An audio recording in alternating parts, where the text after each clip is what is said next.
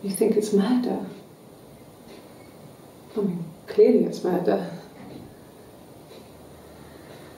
What can I do to help?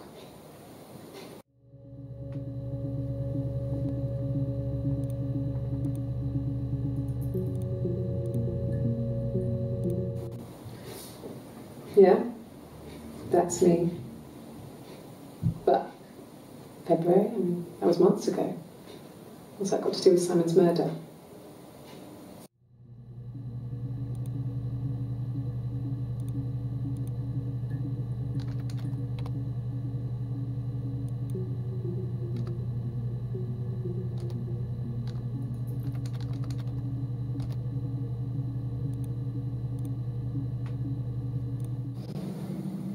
I didn't murder Simon. You've got it wrong. You've got the wrong person.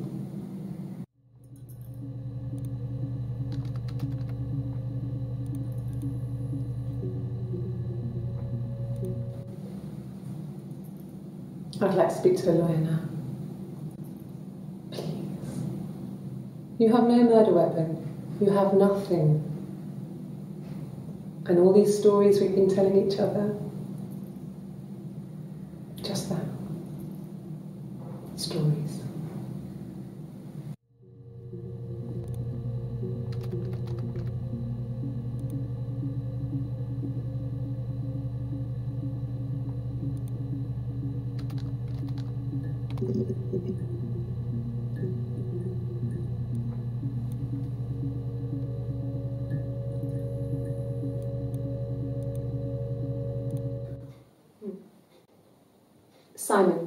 Simon Smith.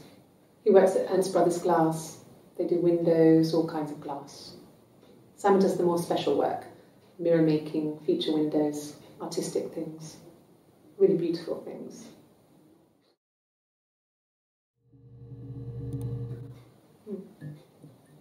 Simon Smith.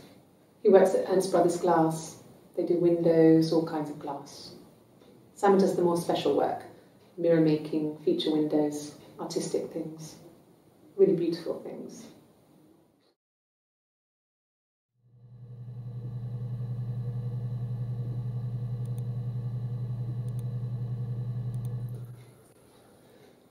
Simon is 6 foot, darkish blonde hair, average build. He's clean shaven. If his beard grows, it goes ginger, so he shaves it. I mean, not that there's anything wrong with ginger hair. I bought a photo. They said a spring photo. This was taken last year on holiday in Rome. It's the best one I have.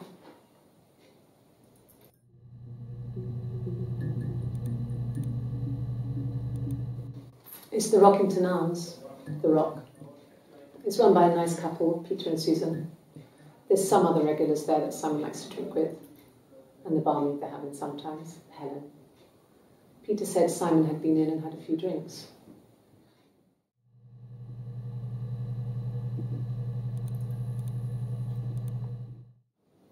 Yes, there's an Amstrad one. No one uses it for very much. There's a printer so you can write letters on it.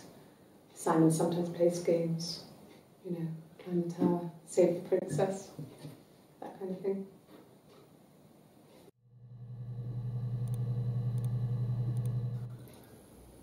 Simon isn't the type to run off or do anything crazy. Someone must have done something to him, or there must have been some kind of accident.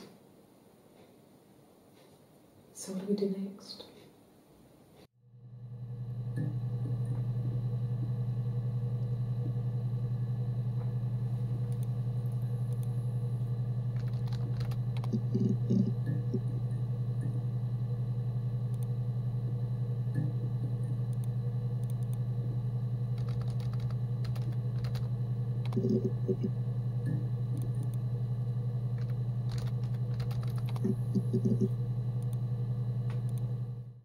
No.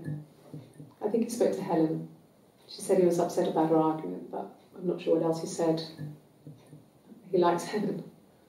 He likes blondes.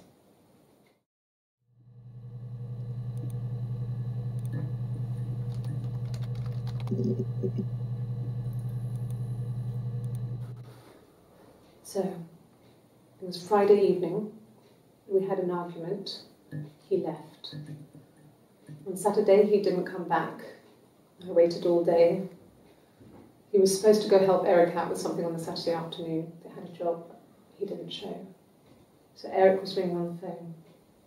I checked at the Rock, that's our local. They said they'd seen him on the Friday night, but not since. He still wasn't back this morning. It just isn't like him at all. Still not back by dinner time. It's getting dark again. So I decided to come and see you. His parents haven't heard anything either.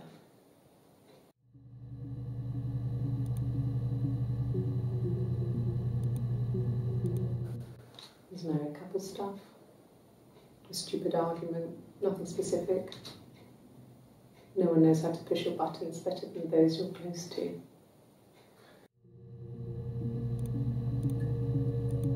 No. I mean, yes, we have arguments, but he never runs off. He always comes back. We make up. It's always that way.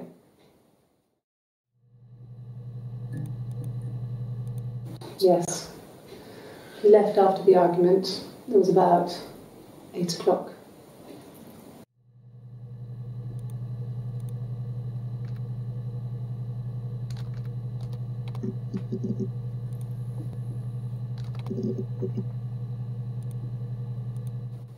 He was wearing a shirt, a blue turtleneck shirt and jeans. He has a watch. It's a really nice one. That was a gift from his boss, Eric. He had his coat, a long grey duffel coat, like Paddington Bear. He would have taken that with him. It's not in the house.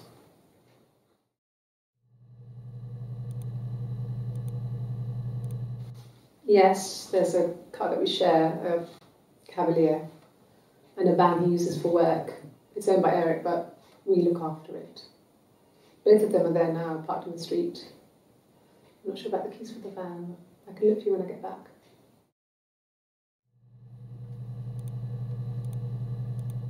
Yes, that would be in his wallet. It's a Visa, a silver one. He doesn't like to spend money he doesn't have, so he usually pays with cash, but Eric convinced him to get one.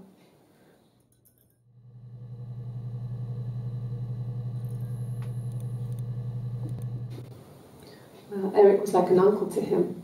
They were pretty close. They spend a lot of time with each other, especially when they have to go to conferences. Have you met his wife, Diane?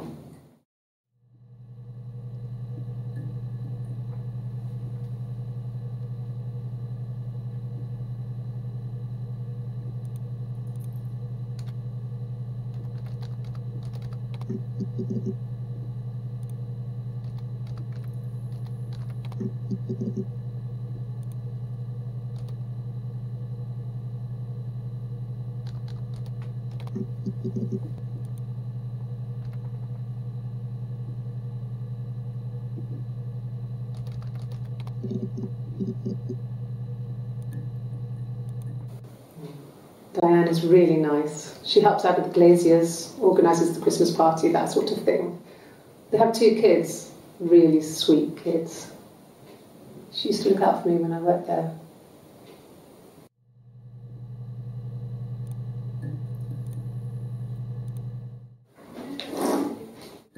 Yeah, that's Simon's watch. It was a gift from Eric. He got it this year. It was a wedding anniversary gift. Steel. It would have been Diane who chose it. She has really nice taste. That time, you must eliminate me. I was in Glasgow then.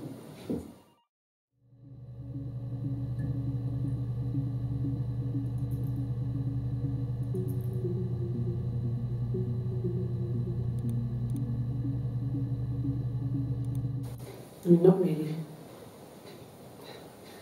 He would go to the pub. He had his drinking buddies there, but no one ever really came back to the house. Sometimes Eric, his boss, and his wife would come over for dinner. That would be us returning the favour. Diane is a really good cook. Into her trendy ingredients.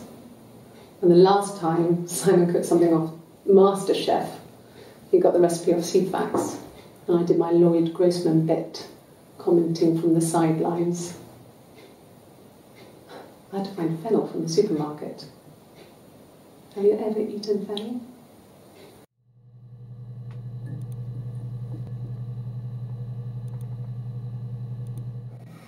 Simon and Eric arguing? No, I can't imagine they'd be arguing. And they get on so well. Unless it was something to do with work. Maybe Simon was being too much of a perfectionist. But I don't know. You should ask Diane.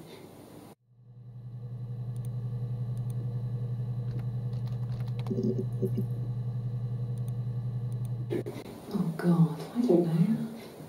I mean, I guess The Rock. You've spoken to everyone there. Someone must have seen where he went. I don't know. So many things could have gone wrong.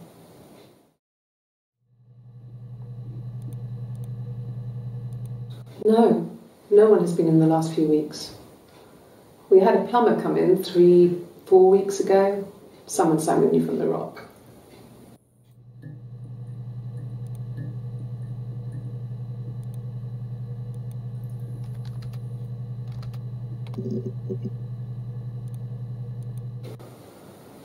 I wasn't in the house all of Friday night. After the argument, after Simon left, I left too. I was upset and I wanted to get away, so I took the car.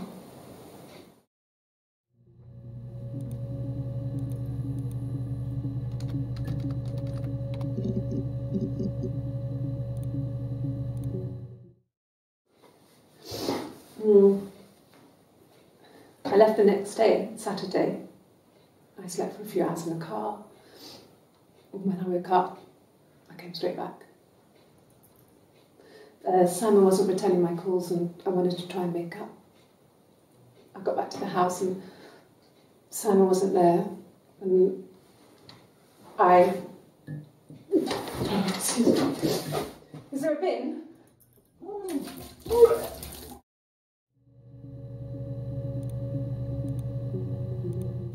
It was late, early Saturday morning.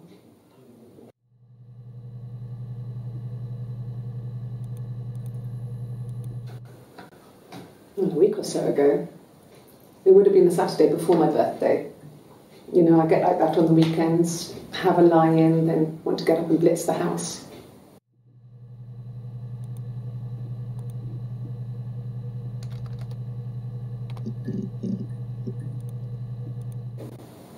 Yes, I'm fine. I won't be sick again. This happens some days. I'm pregnant. It's morning sickness.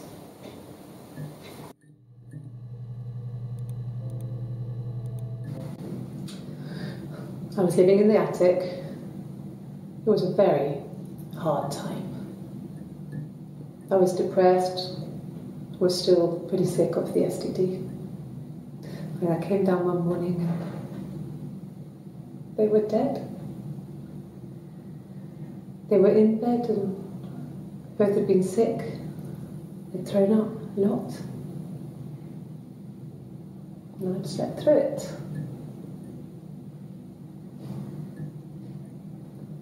The police said it was the mushrooms they ate. Dad was a mushroom expert. I mean, he used to take us picking with him and he taught us how to recognise them. There's no way you would have picked dead caps.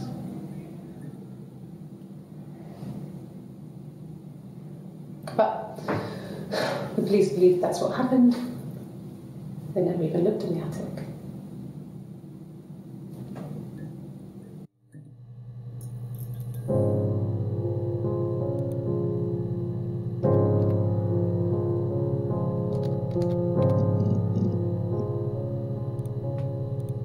Yes. I inherited it from my parents, so it made sense to move back, me and Simon. Felt like going back to old ways before the pregnancy. Reminded me of being a girl, the dollhouse in the attic, old things. We didn't sleep in my parents' bedroom for a long time. We decorated it as soon as we moved in, but it was another year before we started sleeping there.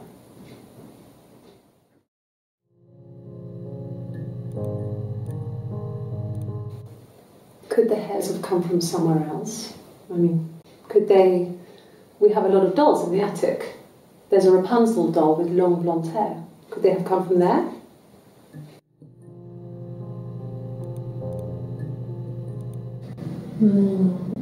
She recognised me from the window. She told me to come inside, and she hid me. They had made the attic into a place where Hannah could play. There was a dollhouse. She hid me up there. No one else ever went into the attic. It was her place.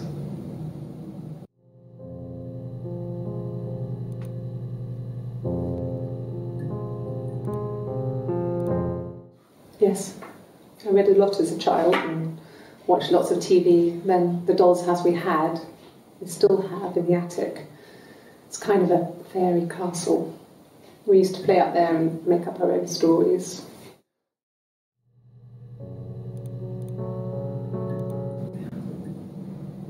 I'm not sure where the dollhouse came from. I don't know if it was given to them or they inherited it. I mean, they wouldn't have had the money to buy it. It was so huge. It must have been taken up to the attic in parts and then reassembled up there. It's a beautiful thing. Wallpaper to scale, little furniture, the lights work, mirrors, beds, big duvets and pillows. We spent hours and hours playing it, invented all these characters and families who lived there. We wrote paperwork from them all, passports, diaries, and gave them all really elaborate stories. Once, a moth got trapped in there. We'd left a light on. It was making the most horrendous noise. We tried to kill it, but it was tough. We ended up crushing it under a copy of the Arabian Nights.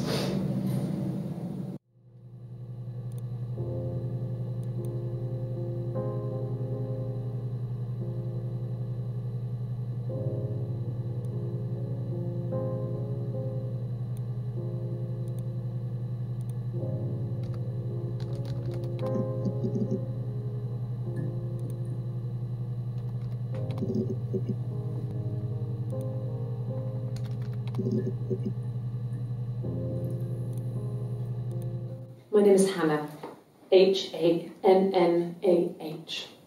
It's Palindrome. It reads the same backwards as forwards. It doesn't work if you mirror it though, it's not quite symmetrical, but well, I mean, you get the idea.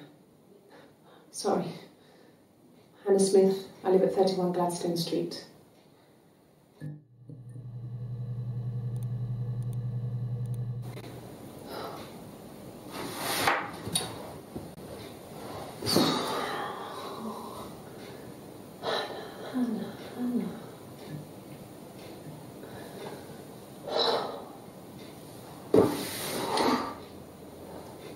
What are you doing talking about Eve?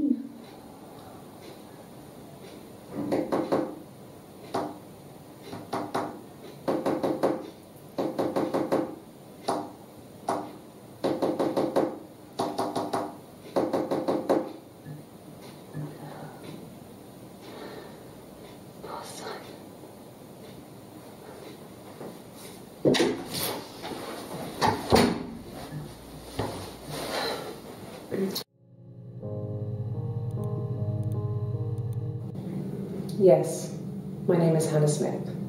Oh, shit. Sorry.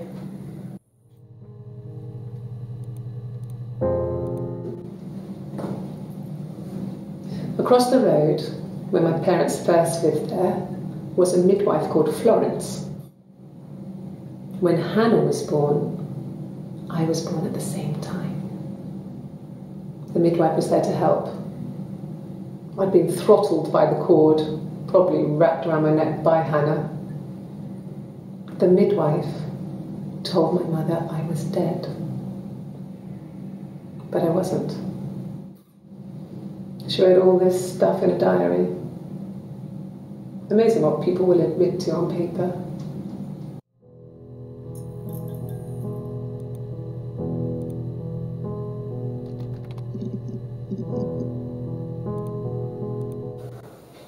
Well, my friend Eve.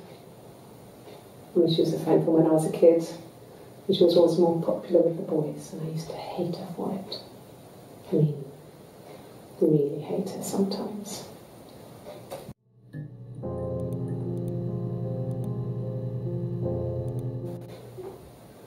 Yes, we'd fight. We fought on the beach once, and I held Eve's head underwater. There was no one else around. It was at the far end of the beach. And I held her head under, and I kept it out. And for a moment, I just wanted to kill her and watch her drown. But that was it. It was just a moment. We were made up afterwards. It was a love-hate relationship.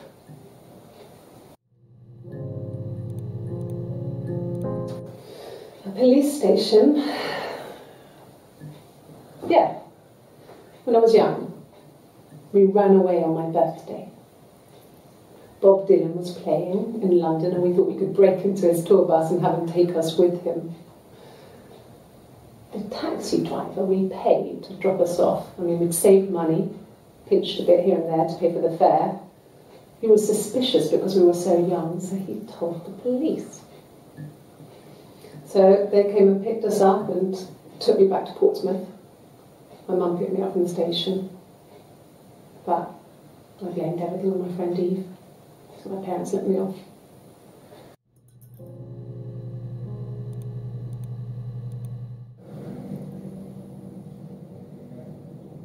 My mother called me Eve.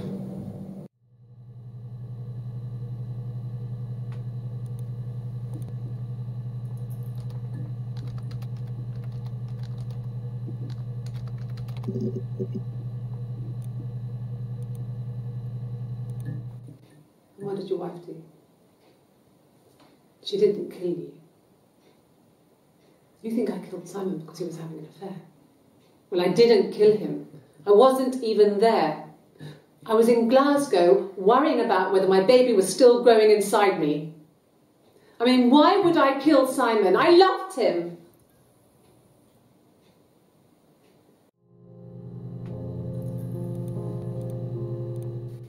I mean, what if they were crazy? You hear about these crazy people all the time. I mean, why would anyone who knew Simon want to kill him?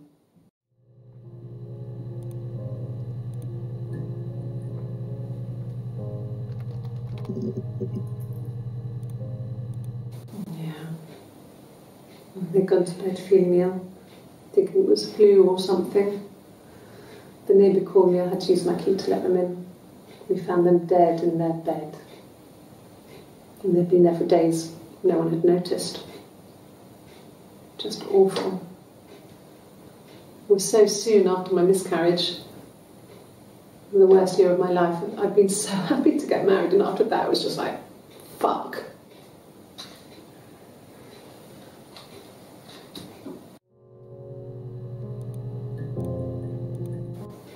That's all that matters really, the baby. Simon's dead, but the baby, that's how he will live on. Our baby.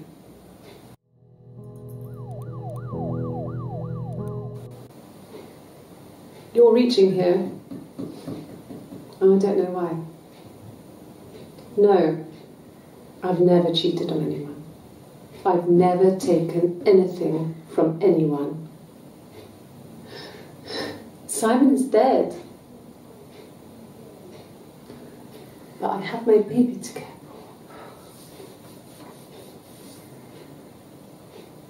for. Why are you trying to make me sad? Why are you so obsessed with sex and affairs? You cheated on your wife. Is this your thing? It was supposed to be a secret. Just because Simon is dead, it doesn't mean I have to give up all his secrets. It doesn't have anything to do with what happened to Simon.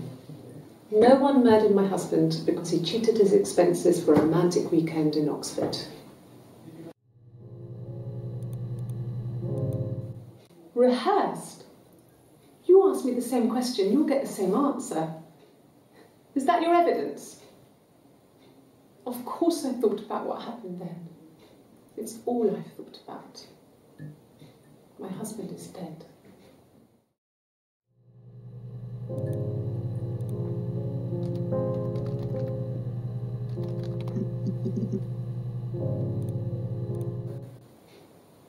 No. The whole thing was wrong.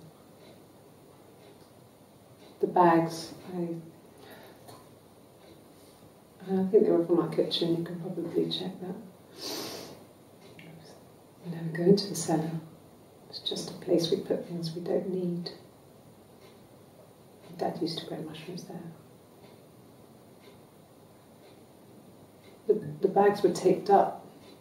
I think it was parcel tape, but I think it was ours.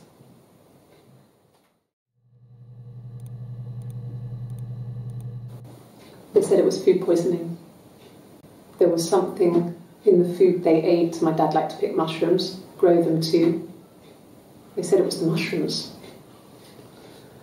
It was hard to believe. Death caps. They have a skirt around the cap. My dad taught me that. But, the police had no reason to think it was suspicious. They lived alone. And no one had any reason to hurt them.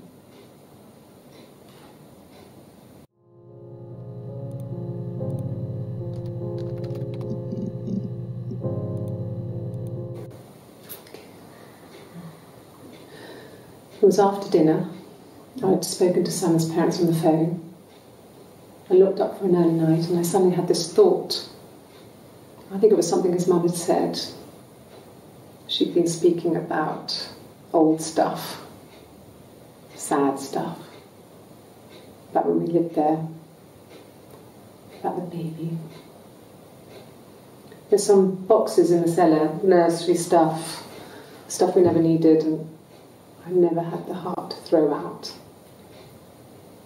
And I suddenly remembered that when I'd looked down there the week before, those boxes, that pile was in the wrong place. I went cold all over. I went down there with a torch and went straight to the back, and that's when I saw the bin bags. Pulled them open, saw the body. I screamed, and that's when I called the police.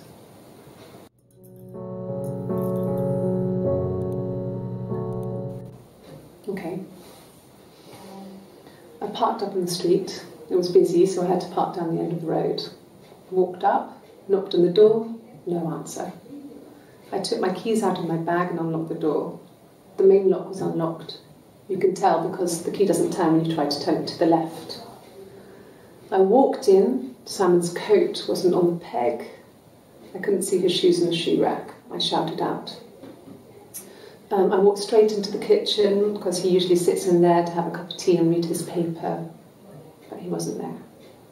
I touched the kettle. It was cold.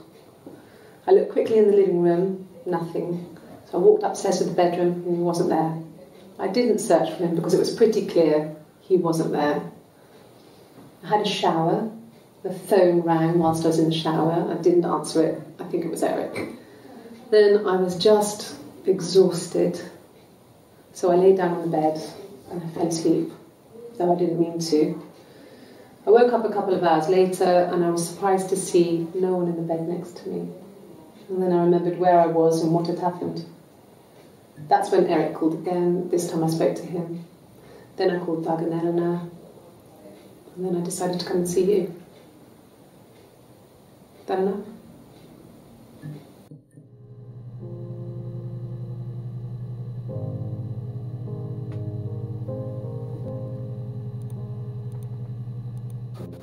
When will the police let me back in the house? They let me take a bag of clothes with me, but... Oh, okay.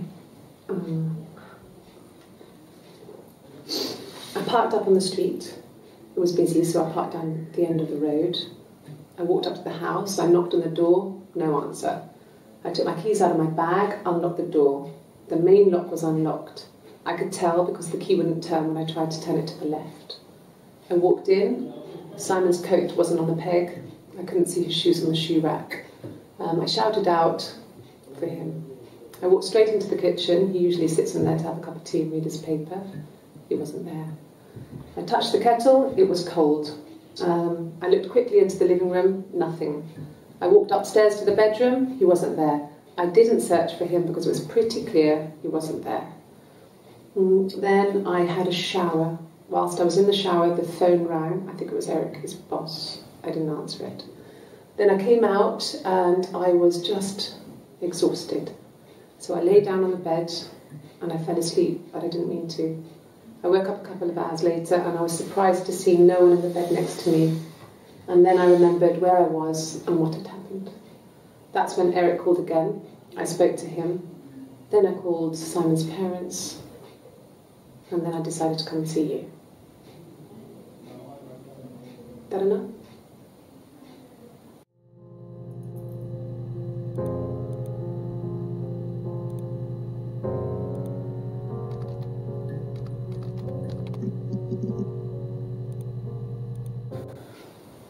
Well, fine, considering. I got back into the house today, and that was weird. Knowing your people have been there through my things. It's like I've been burgled. I mean, worse, obviously. I don't know. I haven't lived in the cellar yet. They sent a cleaner in. As good as new, he said. But they had to throw some stuff out. Couldn't get the blood out. And I'm still waiting to hear from the coroner so we can get a date set for the funeral. Going to be a cremation. So,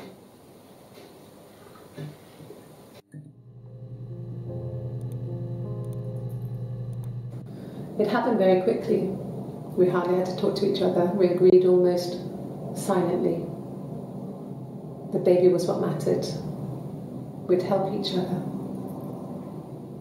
We cleaned up. We bagged up the broken mirror, her clothes. They're gone. We took him down to the cellar. We knew we had an alibi, and we wanted the body to be found later. We wanted to have suspicion on us, so we could then disprove it, rather than have it linger. Better to keep the body in the house than risk being seen with it. The watch, that was my touch, to make sure the alibi stuck.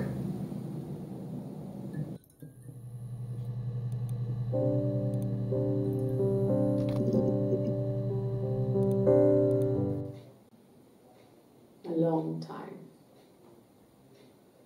We got married when I was 17.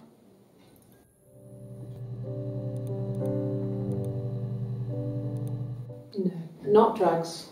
I mean, he drinks, but never very much. He goes to the pub and has one or two. Sometimes we go together.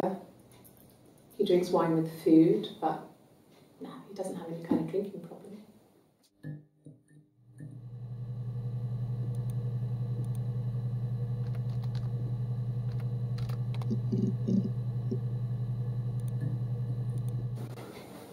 I guess you could call it that, but we were both happy to get married. It was a beautiful wedding. We had our first dance to Come Back and Stay. I'm not sure if that's a good wedding song, but I loved it. I chose it. I mean, it was genuinely our first dance. We'd never danced together before. It was probably awful to watch, but I enjoyed it. It felt like it was just me and Simon for that moment. Just the two of us.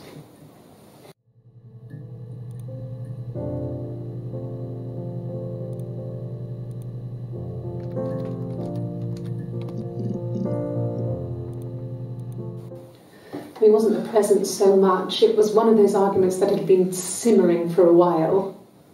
The present was a mirror, a nice mirror. He'd engraved the glass, the kind of mirror a princess would have in a story. He made it specially for me.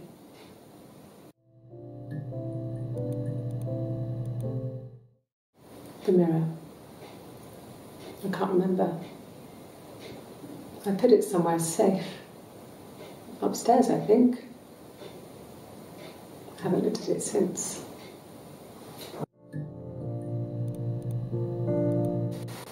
Silver leaf? No. He normally silvers them properly. This mirror, it's supposed to look antique. The reflection isn't as good. It's the perfect mirror for someone who doesn't like to look at their own reflection.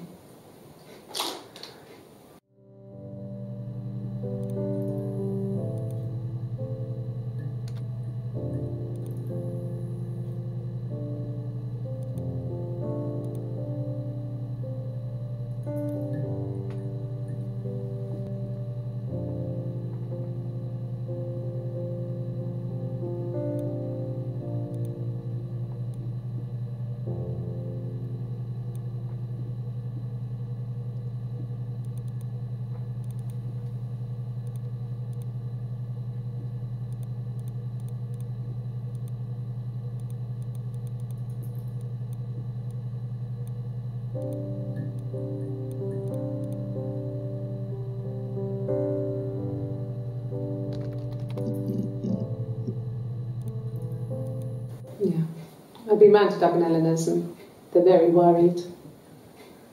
I feel sorry for them.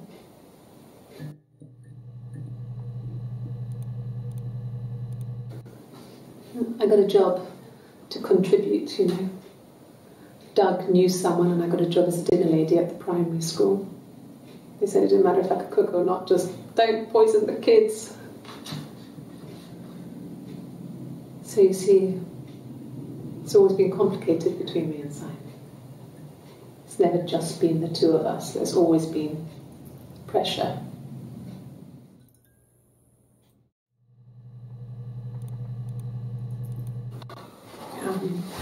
I hoover, I dust every week, maybe less.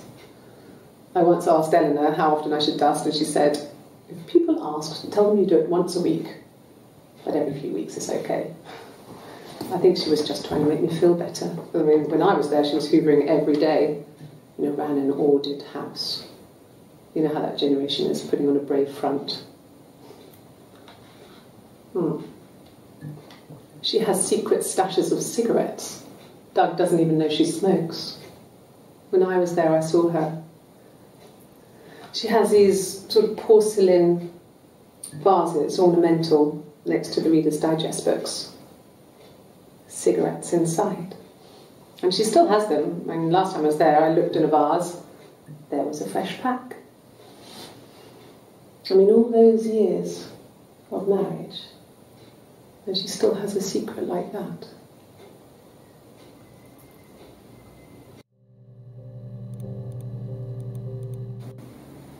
Yeah. 1984 was an awful year in the end.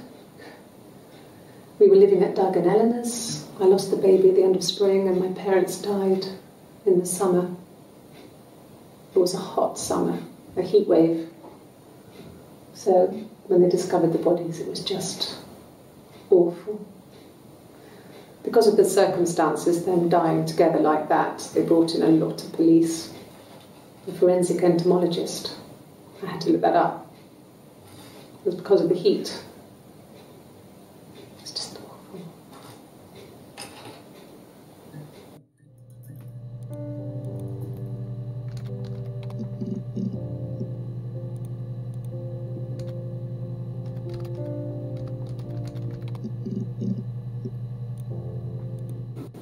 No. I lost the baby. I had a miscarriage at 8 months. We carried on living at Simon's parents until, well, it was only a few months after.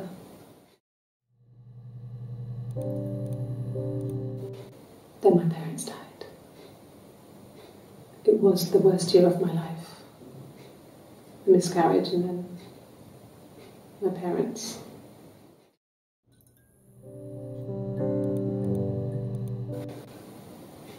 Yeah. I mean, I was infertile. Thought I was. They told me I was infertile after the miscarriage because of complications.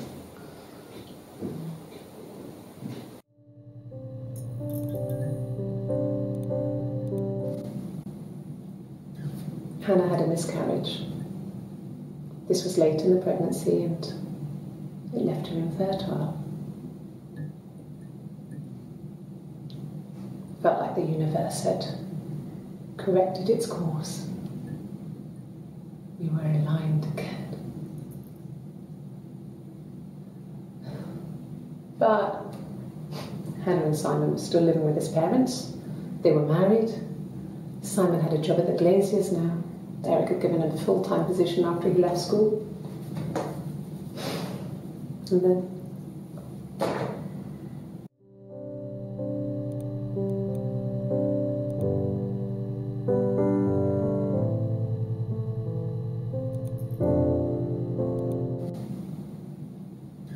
Hannah had a miscarriage. This was late in the pregnancy and it left her infertile.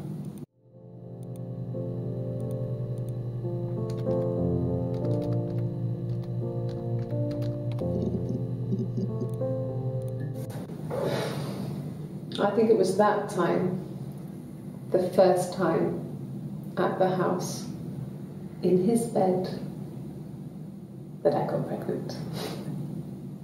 Amazing, right? This fucking magic sperm. And they say lightning doesn't strike twice. I didn't tell him. I was 3 periods. I had pretty irregular periods anyway, but 3. I had always thought we were infertile. Both of us. I didn't tell him. Just waited. Hannah and I were meeting for our birthday and I told her because I thought she would be happy for us both. I think she was.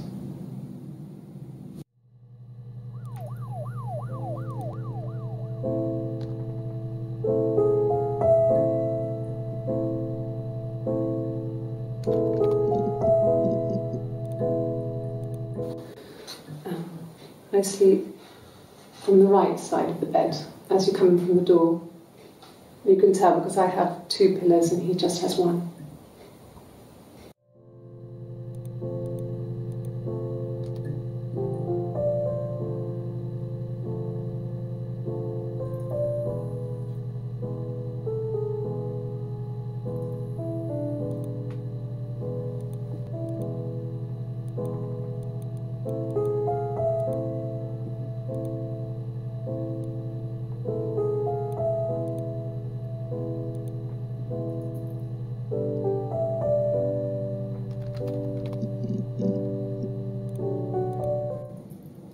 Mum and Dad never knew what was going on. We got so good at it.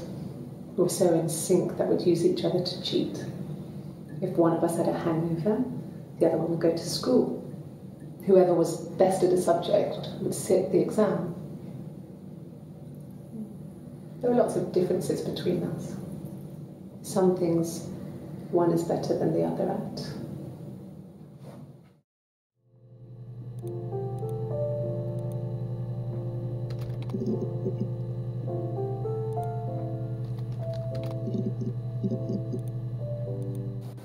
Really? You're going to ask me about my sex life? I mean, isn't that private?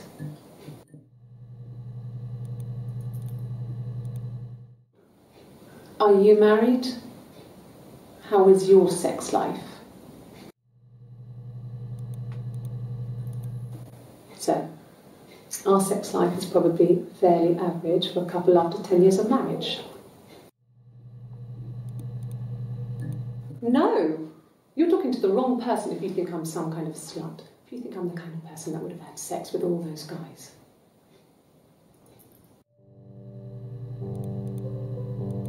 No, I was 15, Carl was older, 17 I think. I was really into him, regardless of how he actually behaved. Lots of drunken teenage sex. We did it in a church once. It's stupid. So he got tired of us and we split up after about 6 months.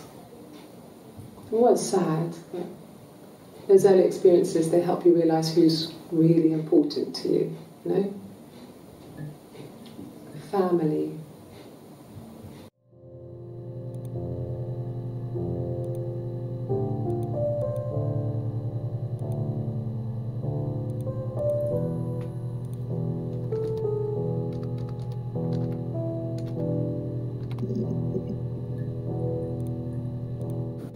Yeah, when I was at school. I worked part-time in the front shop. It was sort of an extended family thing. My dad used to work there, my mum worked there before I was born. I took care of paperwork, filing, typing out invoices, that kind of thing. It was a good job for a girl back then.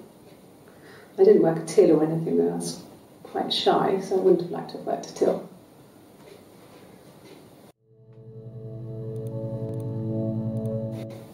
Family. So, Carl fucked off, and then there were other boys here and there, and then Simon.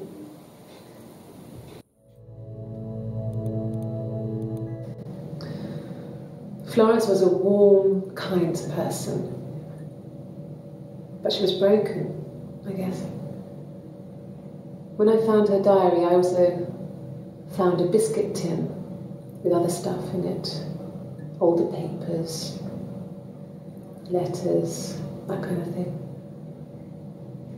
Her story wasn't there. I never really spoke to her about it. I was far too young to really understand, I guess. I just put it together later, once I was older. She had loved children, planned to have a large family, but her husband died in the war. And that was back when you married for life. She never felt like she could marry again. Isn't that strange? She was a widow from her 20s. But, I mean, I guess it was different then. You know, you married for life and she felt she could never marry again. I guess it was harder, a war widow. One of the dead. I don't know, maybe there was more to it than that. I don't really know.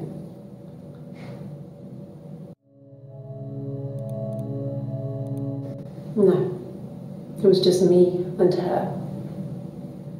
Eve was the name they were going to call their first child. They talked about it and were going to try when he came back. Florence's family had a history of firstborn girls, so they were convinced it was going to be a girl. It's hard to know if this is all true. These are stories I remember that I read when I was a child. Maybe I misread, maybe I misunderstood. Sometimes it's hard to remember what happened last week.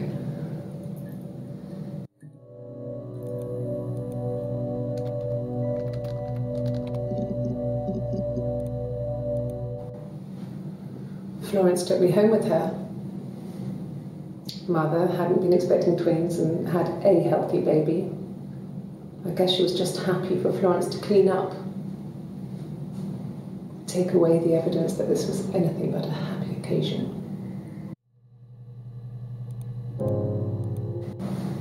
Florence raised me in her home. I never left it. She kept me out of sight. It wasn't odd for people to see a midwife with a baby, carrying in supplies, washing nappies, that sort of thing. I never knew any different. I grew up looking out of my window and seeing her across the road. I thought it was like a reflection in the mirror. She was me.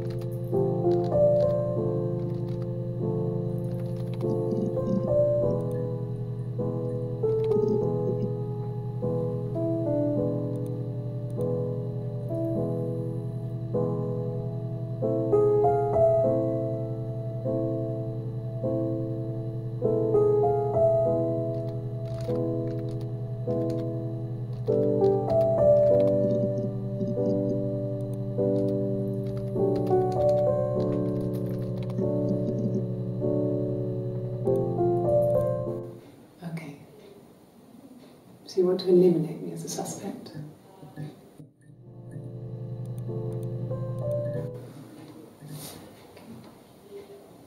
Well, she has a knife. She's been cooking, I guess. She's been cooking him his favourite meal. She's his wife. And he's asleep and she doesn't want to wake him because he's ill. That's why she's sad. Because he's ill and he might die. It's kind of a sad story, so I'm not sure how it ends.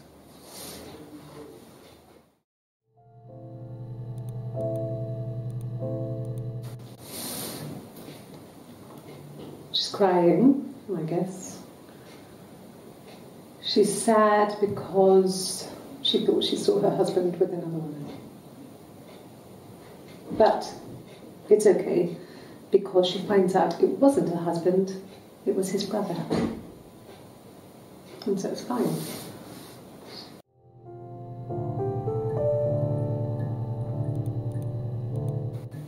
From when I woke up. Okay. I woke up, Simon was already up and he made me birthday breakfast of Eggs Benedict. We both had to go to work, so we saved presents till later. I got to work, had some birthday cake, children sang me happy birthday, then I came home. The birthday meal was a takeaway, and Simon gave me his present, which I didn't mind. And after that, we talked about the baby. It turned into a big argument. Simon left. I was furious. I wanted to get as far away as I could and get some space to think. So I left.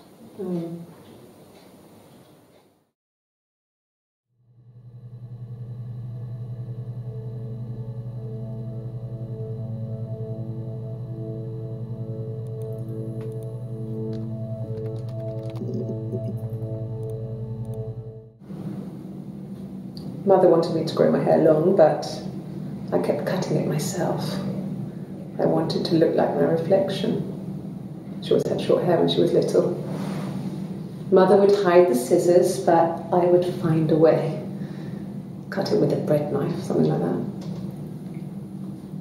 My reflection would always leave her house and go on adventures, but I never could.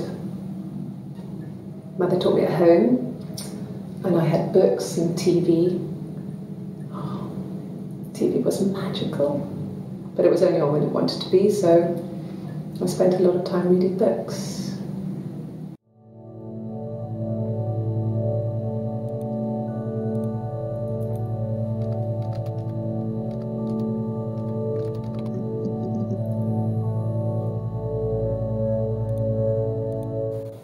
Okay. There's a girl and she's staring out of the window. She's sad. She's trapped. She's here. She's looking out the window because her mother won't let her out.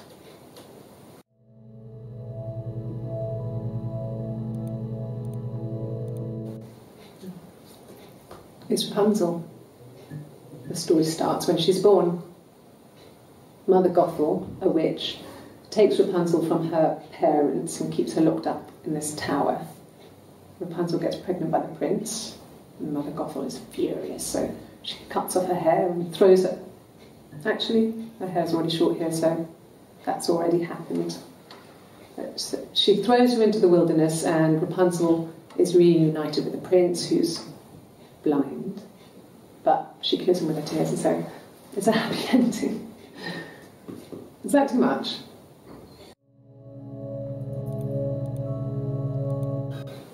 I would have been a good mother. I was young, but I would have been a good mother. She was a girl, by the way, the baby. We were going to call her Sarah. Simon wanted to call her Ava after his nana, but I didn't want her to have a symmetrical name. Well, she wasn't my real mother, but she raised me. Do you want to hear the story? It's a real-life fairy tale.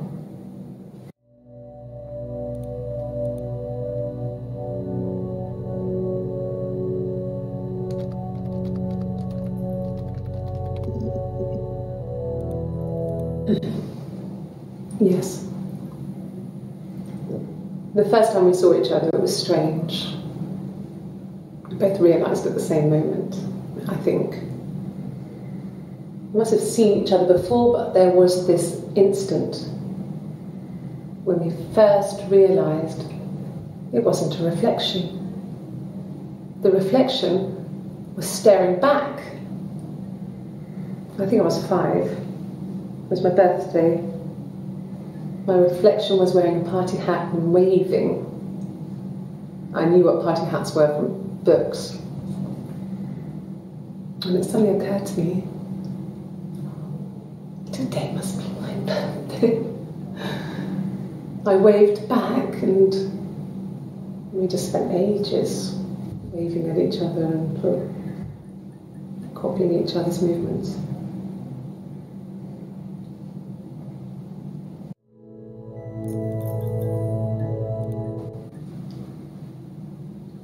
I wanted to see my reflection. I thought that if I touched her, something would happen. We would become one. One girl. The fairy tale was over, the witch was dead, and I'd be restored to my rightful place.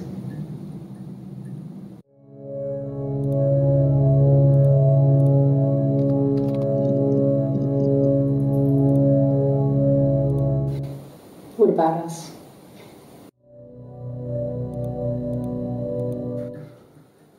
We couldn't afford our own place. Simon dropped out of school, went full-time at the Glaziers. That was Eric's generosity. We moved in with his mum and dad. They had a spare room for us and the baby, if it came. It was a nice change, time to myself, living there for those months, full of hope.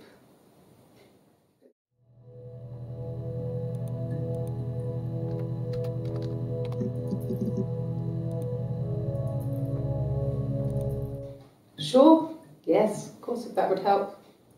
Will you phone the house to let me know when you want to come round? Then I can make sure that I'm there.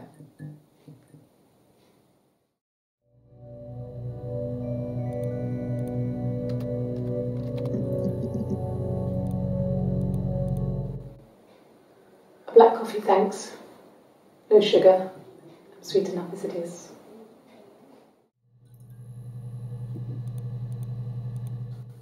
No. He doesn't have any tattoos. He has a scar down here near his stomach, past his hip. Cut himself with some glass. That was before. a long time ago. He looks just like the photo. He's not got his glasses on here though. He takes them off for the camera. But he needs them to see properly, you know. He has to read a newspaper or a menu in a restaurant. Not books so much, or watching TV. He likes TV.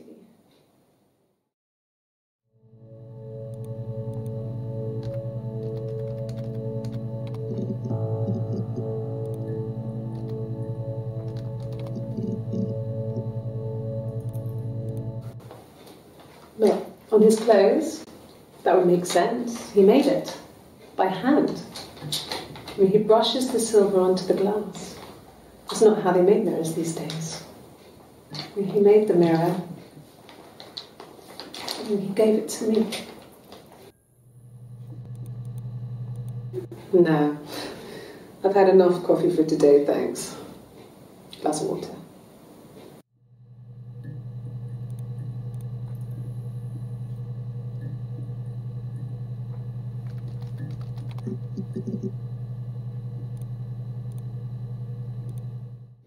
Okay. I've given blood before. Do you need to take that for your records?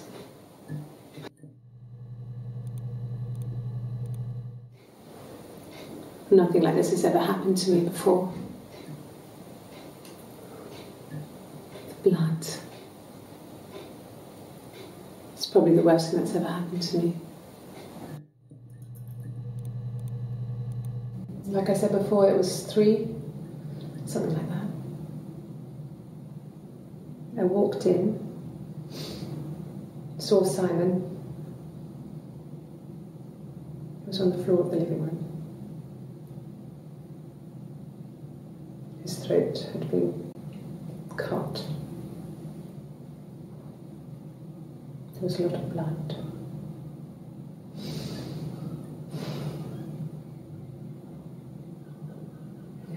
He was dead.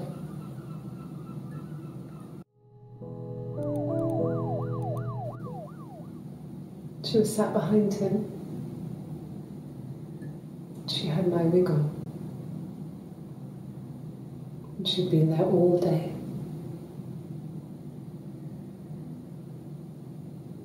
And she had blood on her.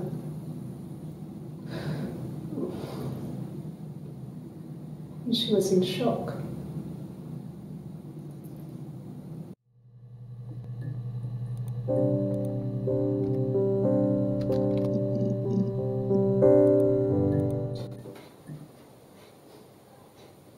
His body did not real. And his throat. It looked like his throat had been cut.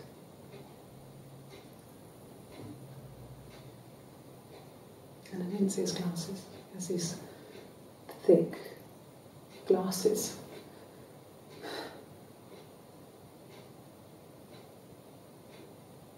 It doesn't always work.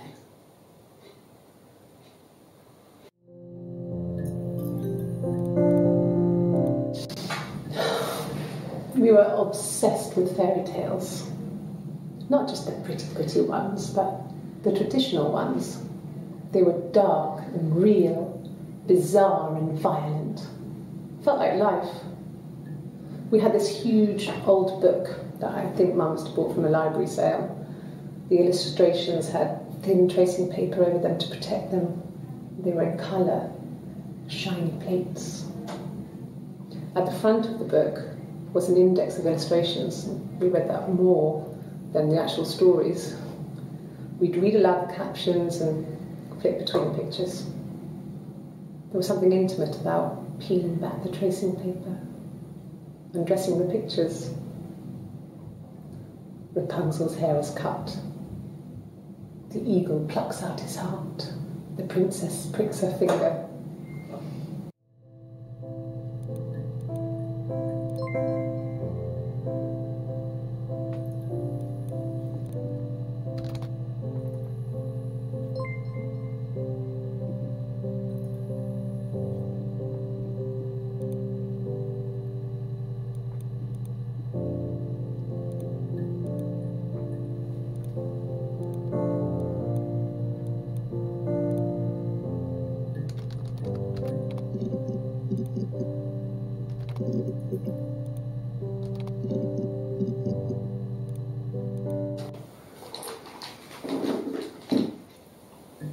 his throat. How?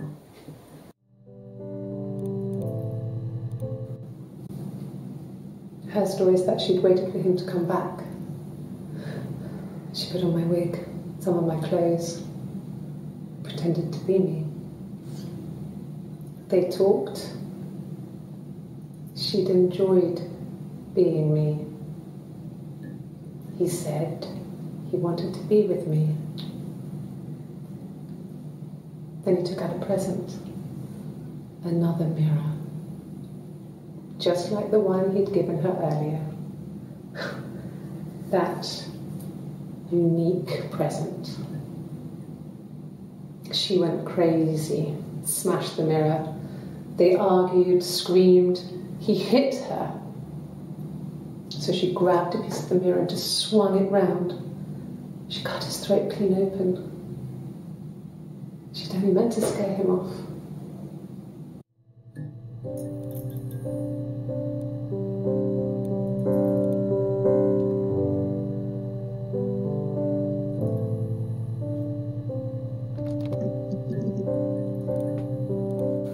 A wig? You mean? But what type of wig?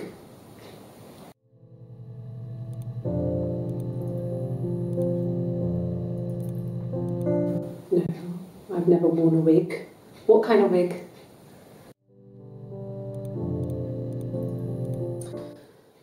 This other person doesn't exist. I don't know what the blonde wig is, but it could be anything. Have you looked at the cat flap? No. The parents decided there would be a wedding. And after the wedding, Hannah moved in with his parents. There was no way I could follow, so we were separated again. I stayed in the attic. It was hard. It's like I suddenly didn't exist. I would sneak out, but in case anyone recognized me, I started wearing a wig. Hannah and I would meet up in the park. I was trying to get pregnant, but I couldn't. I mean, I couldn't do it with anyone we knew, so it was sex with strangers, drunk guys I'd met in clubs, in parks and alleyways. I was 17. It felt like I was being punished. But it was Hannah who had betrayed us. I had to stop when one of the guys gave me an STD.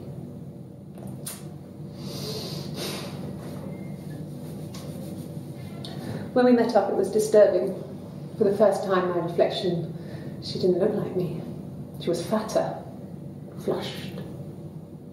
If anything, I was getting skinnier. I found it hard to look sometimes. We talked about what to do. Was it time to become our own people? I mean, that seemed like the right thing to do, but neither of us wanted it. We agreed that her and Simon would get their own place as soon as possible, and then I could move in. And that was the plan.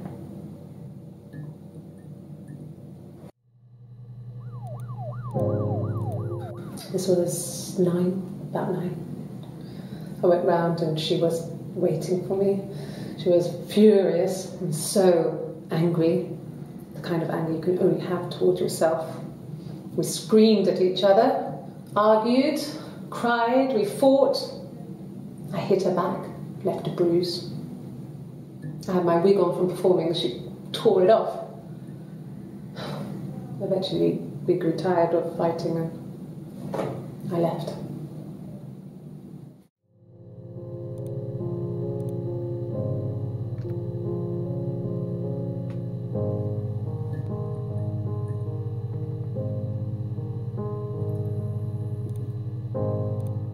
This was about 9. I went round and she was angry. We screamed at each other, left a bruise. Eventually we grew tired. I left.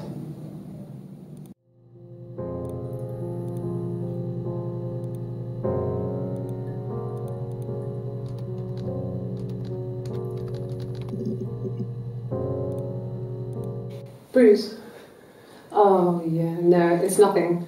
I was going through the top cupboard in my kitchen and the chair slipped and I kind of hit the door with my face. I mean, it hurt like hell.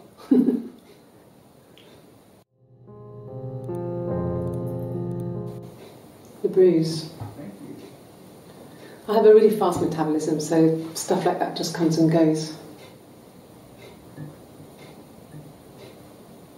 I don't know if there's much more that I can tell you that I haven't already told the other policemen. I found the body.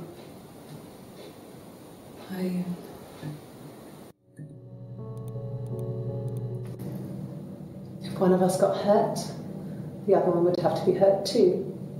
A grazed knee, a bruise.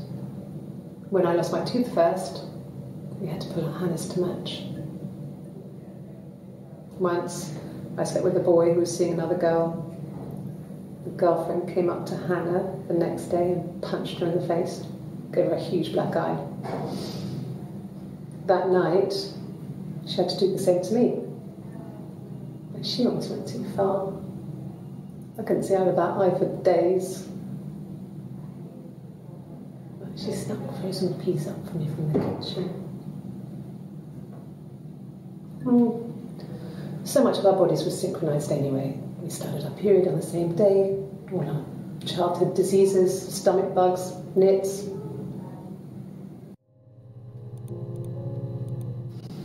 Differences? She's a better driver than me. She passed the test for us. I tried to take it and nearly crashed the car. Learned that you can't rely on confidence to get you through everything. She is the shy one. She was especially shy around boys. If Hannah liked a boy, I would have to pursue him. It was that way with Carl. Hannah met him first. She had such a crush.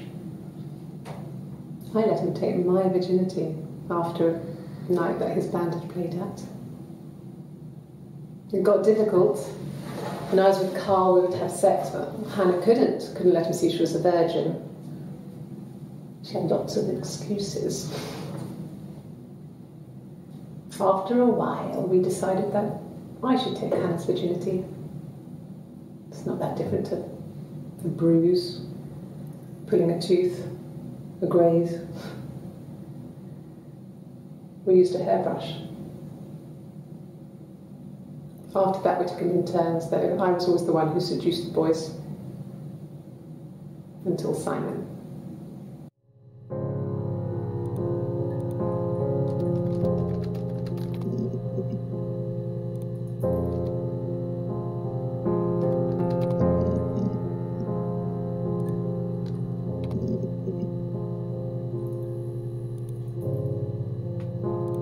A mobile phone? Yeah.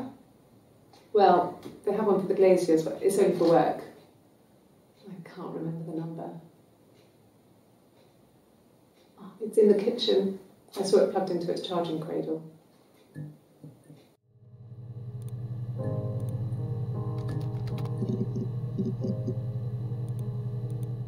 Yes. I got to Glasgow. I was exhausted, so I pulled over and slept in the car. I woke up because a rubbish truck went past. I got some petrol, bought a coffee and a pastry, tried calling someone from the payphone, and then headed back.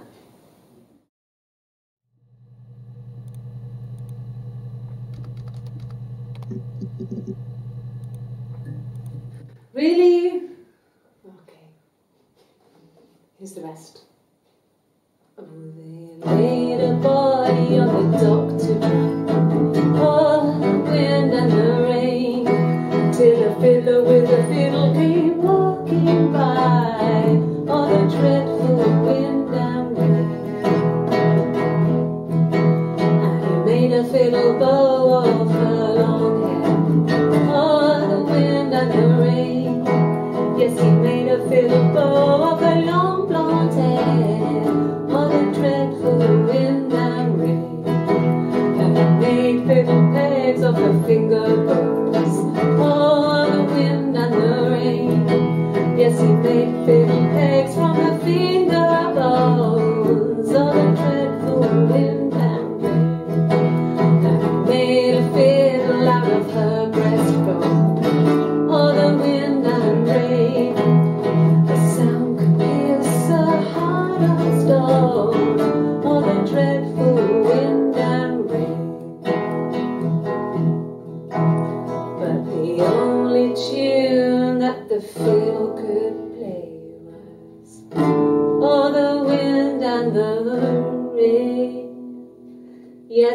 the only tune that the fiddle could play was all the dreadful wind and rain.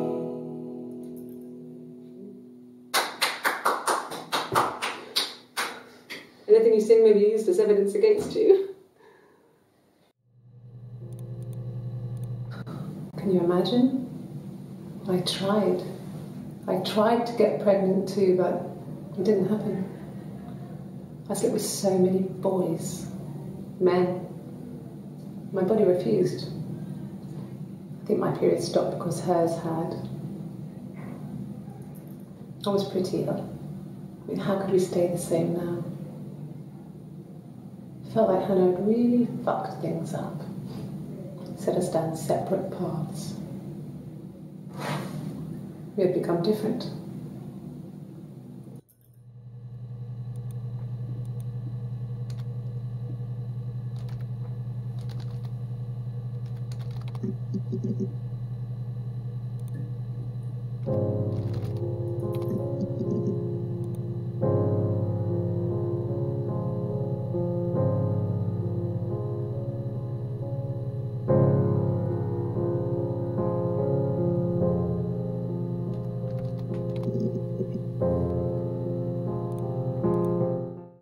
Yeah, I had to let myself in. The door locks if it swings too.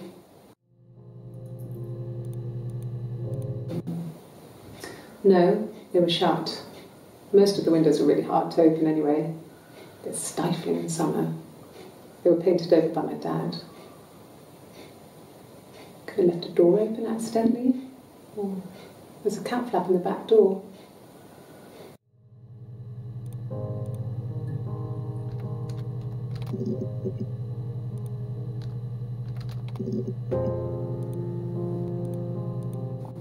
Mum and Dad had never had any reason to notice. They were always busy. If Hannah was eating a lot, they didn't mind. She didn't put on any weight. That girl has a healthy appetite. If they heard us talking in the attic, they just thought it was Hannah playing one of her games, and that Eve was our imaginary friend. Once, she was already up and dressed and ready to go to school, and I snuck down for a piss. Mum saw me in my underwear. She went mad. Get dressed this instant! So I ducked into our bedroom, and seconds later, out came Hannah, dressed and ready. And Mum was amazed.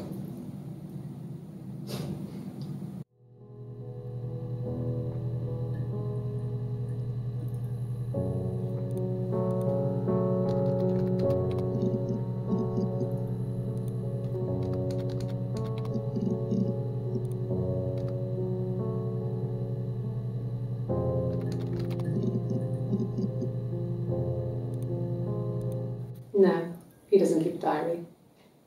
That's my thing.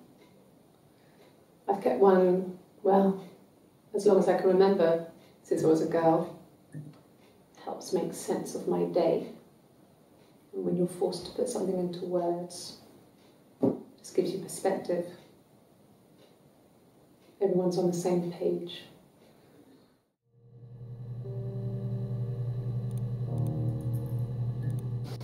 We spent the wedding night in a hotel in Brighton.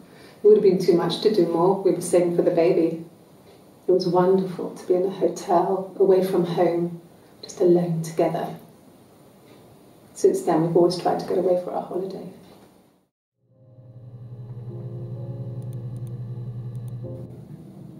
So I moved out.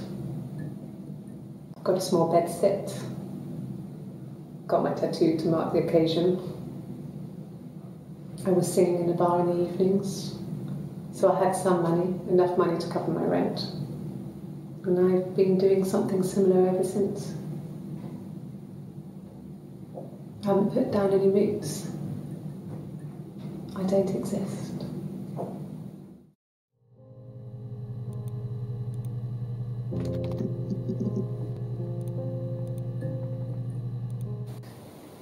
Are you sure? What would he be doing in Oxford if there was no conference? I remember calling him. He said it was boring and he spent most of the time at the bar.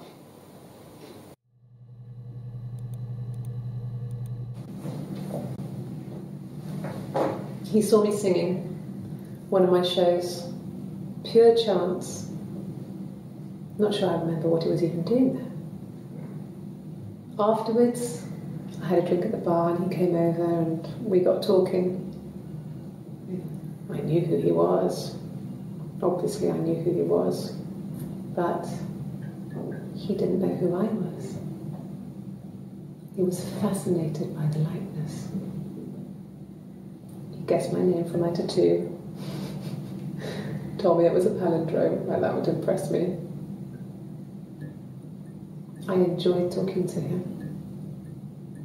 It was amazing to be able to sit and interact and talk to him after all this time.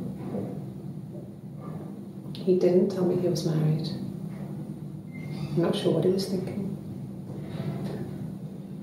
He later told me it was like he was dreaming. A waking dream.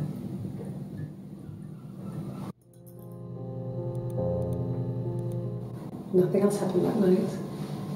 We talked, then I said goodbye. Then next week I was singing the bar again and there he was. And again the next week, he offered to buy me a meal.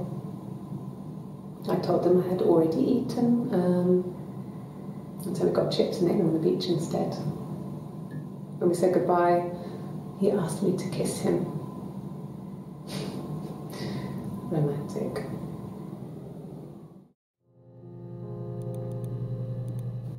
No. I told her it was one of my boyfriends, someone I had met in the bar. I think she was happy. But I could tell she was thinking, why couldn't it happen to her and Simon? They were the ones with the real life. Why not them?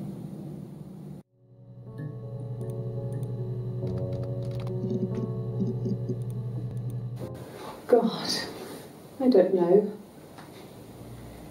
Could be anyone. Maybe someone followed him back from the pub. But why would he let them in?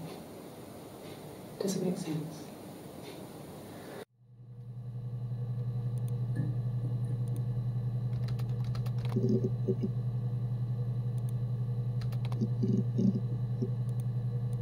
There was a conference, something to do with double glazing, in Oxford.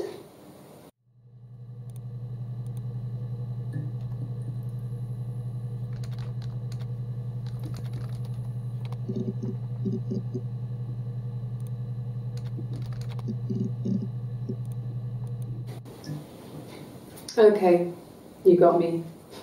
I'll confess. We were there. It was a dirty weekend. Simon was going to expense it, pretend it was a business trip. I used a made-up name. We stayed at the hotel, had room service, didn't leave the room, had a great view of the river, and you could hear the church bells. Like you said, it was very romantic.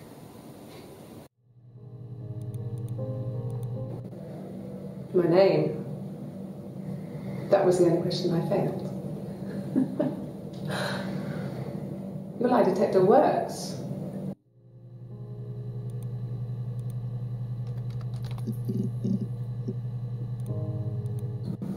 Yes, I'll take a lie detector test.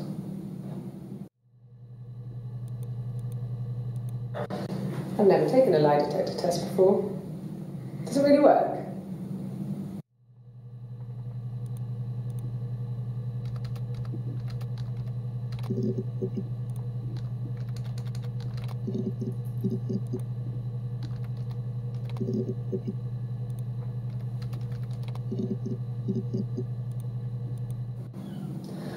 Hannah was so smitten with Simon.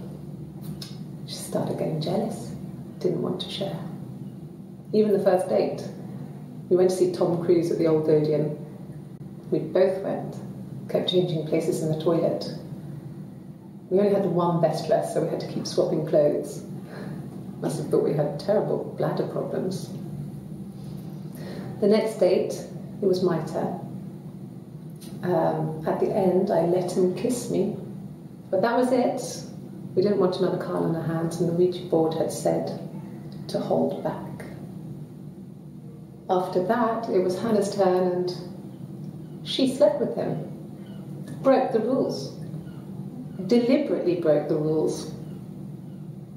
She wanted to be the first to sleep with him. I mean, that's when she got pregnant. From that one time.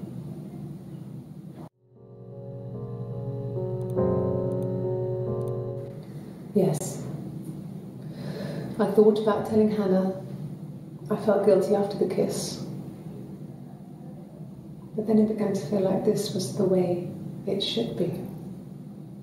Sharing, like we had before. He never mentioned her to me. There was the Simon with me and the Simon with her. It was almost like it was a different Simon.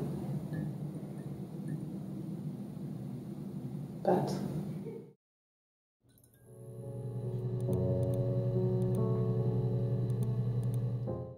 after the kiss, the next time, he took me back to the house, to our parents' house, to their house. So, it was definitely him. I sometimes think he wanted to get caught to prove to himself that we were different people. He told me about his marriage, told me how his wife was completely different to me. I almost burst out laughing.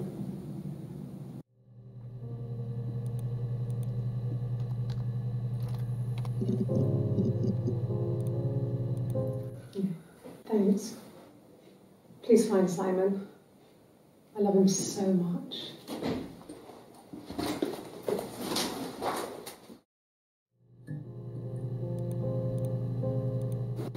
No. I mean, everyone loves Simon.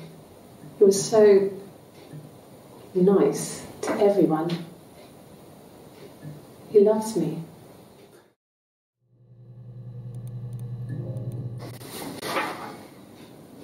Cute. He must love them very much. What ages are they?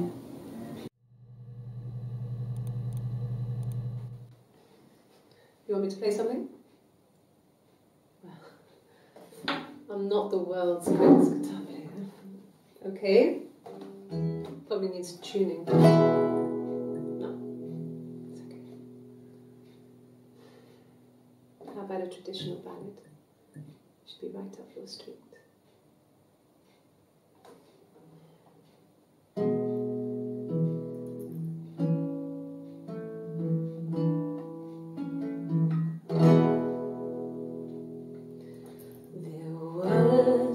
Sisters came walking by the sea. Oh, the wind and the rain. The eldest one pushed the other one in. Oh, the dreadful wind and rain. See, they both had a love for the captain's son. Oh, the wind and the rain, but he only cared for the youngest one. Oh, the dreadful wind and rain. Oh, the eldest envied her sister fair. Oh, the wind and the rain, with a pretty little face and her long blonde hair, her in and held her down. Oh, he drowned.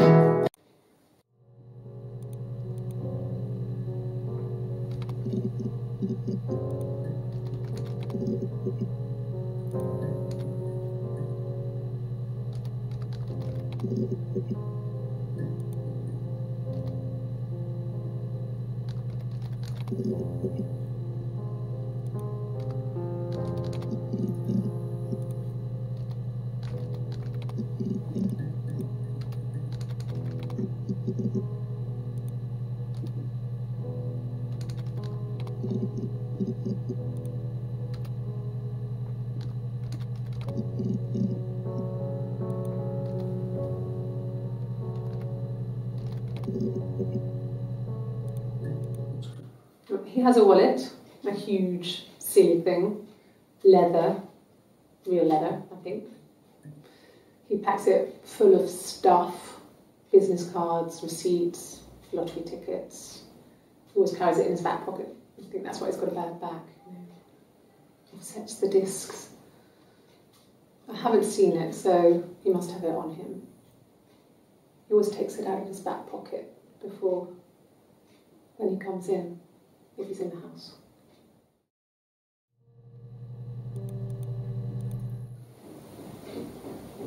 I wasn't in the house.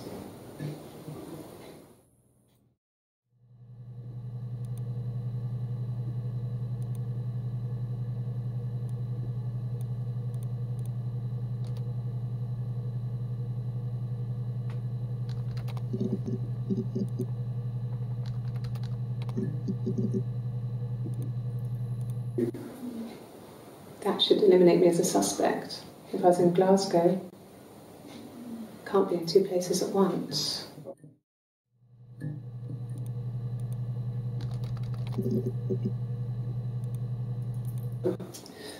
I think when I drove back it was about 8 or something. And I got back to the house about 3.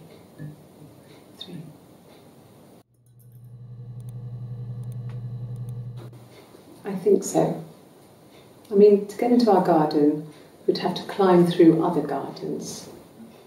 All the gardens back onto each other, so you'd have to climb over 1, 2, 3 gardens to get to ours. I mean, did anyone see anything? Did anyone see anyone come and go? An intruder?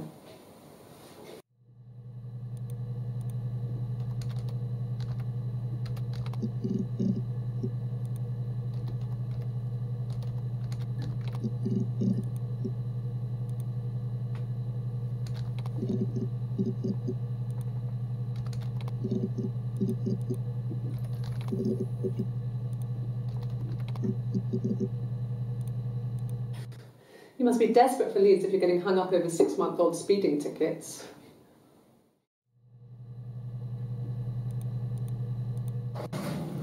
It lasted about 6 months. I tried to carry on, but everything was different. Hannah insisted I not pretend to be her around Simon, let alone sleep with him. We didn't share him like the others. The rules had changed. Me living in the attic had become weird in a way it hadn't been before.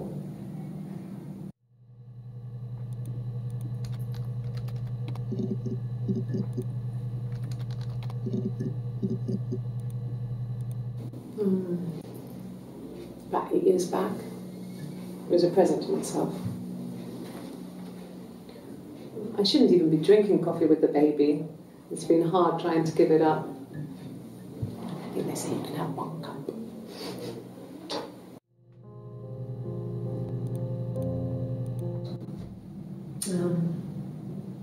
When I was 8, Mother died. She slipped down the stairs. It was an accident. I had read a diary at that point and I knew she wasn't my real mother. So I burned the diary that day and I left. Walked out and across the street.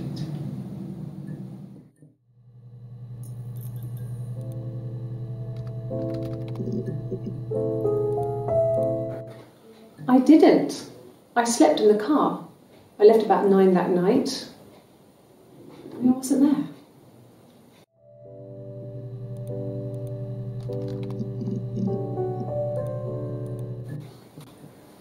When you've been married for 10 years, stuff accumulates. We could argue about anything. And he's so nice. That doesn't help. He tries to smooth things over and that just makes it worse. We're both passive-aggressive, so we never normally argue directly about anything.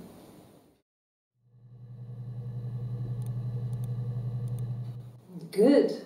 Happy. I mean, ups and downs like any couple, I guess, but we've been married for over 10 years.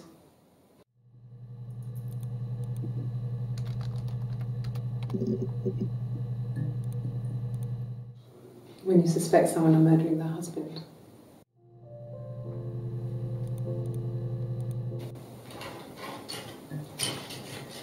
This is the third day running you've called me in. I speak to Doug and Eleanor every day. And they say you've been asking a lot of questions about me. Should I be worried? Am I a suspect?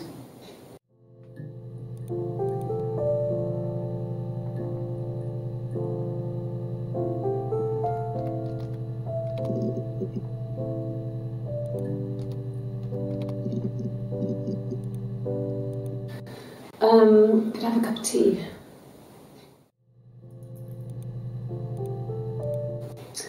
A cup of tea would be good, thanks. Just 1 sugar.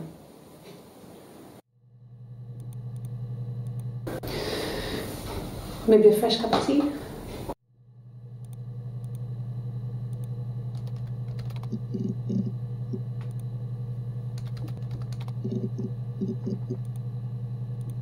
Just the 1 sugar. Thanks. Is that camera recording?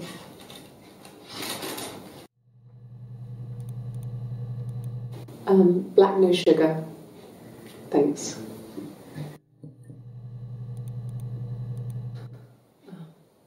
Coffee, I guess. Milk and sugar.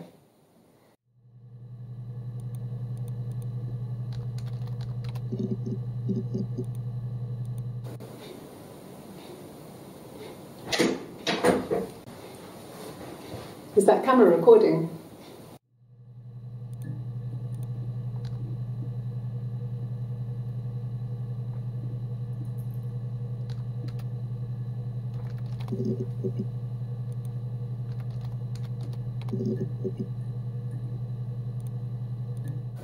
Okay, I'll try my best to remember.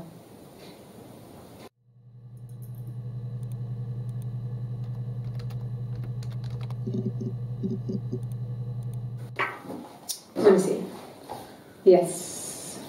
I drove in here because I remember well I went over the river, and then there was a church there. Yeah. And I probably parked, well, I remember seeing a street sign called Princess Street. Yeah, there it is. Yeah, so I'm pretty sure it must be this one. There.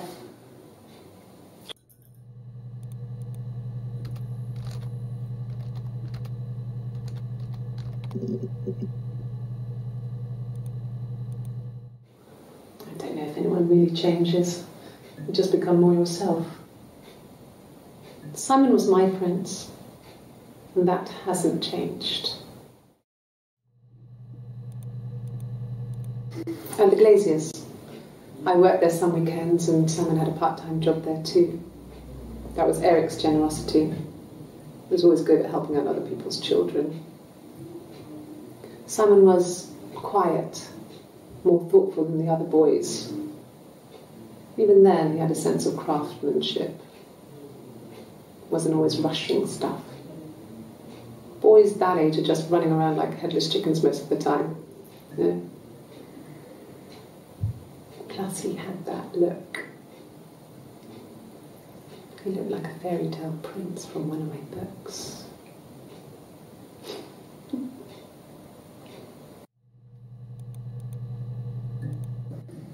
There were always princes and princesses. They were the special people, more important than the other characters in their stories. We knew we were like that. Twins. Magical. We were the princesses. We had a poster of Princess Diana from the newspaper up in our attic. Had a pride of place. And underneath we used to put all our special things. When her engagement was announced, we were obsessed with everything she did. And later, when her life went so bad, we felt for her. Her divorce last year just kind of drew a line under things.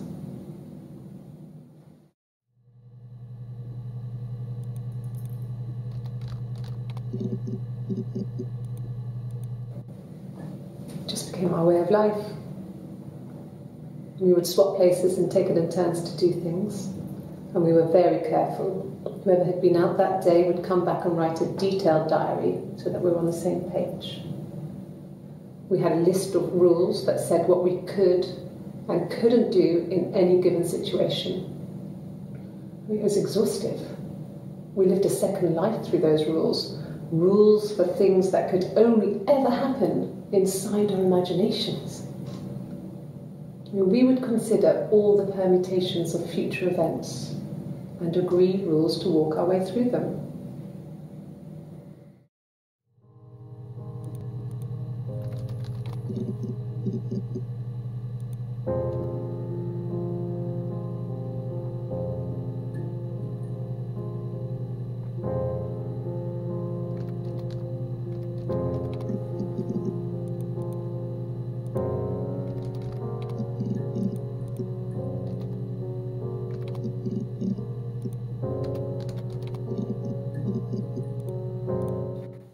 Really? Go on then, take the cup, run your fingerprints. They'll match. You didn't.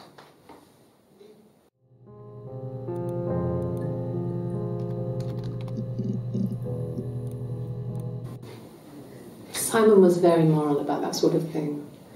He wouldn't just walk out there and sleep with anyone. He wasn't that kind of guy. He took his marriage very seriously.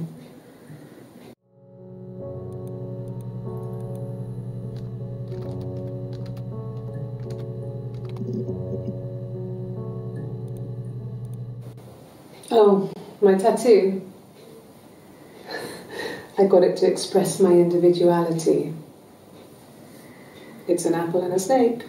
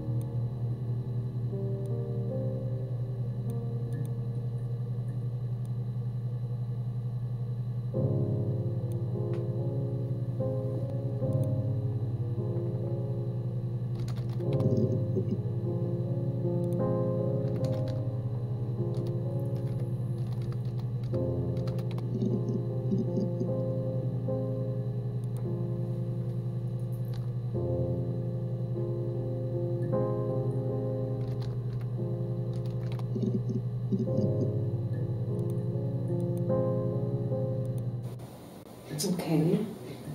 Sounds weird. I'm not great at making up stories.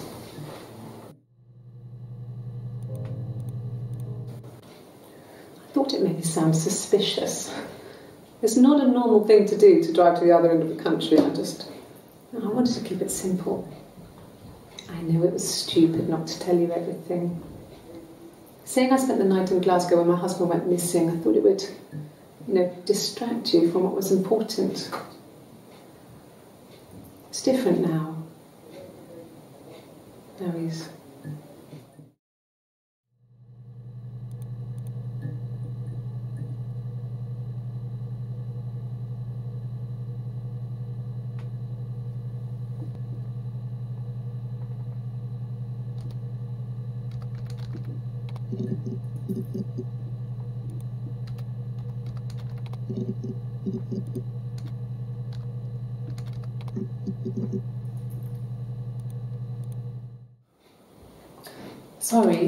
Sorry.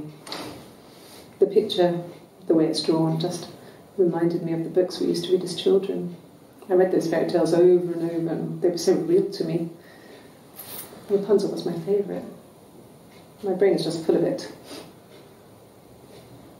Are any of these in colour?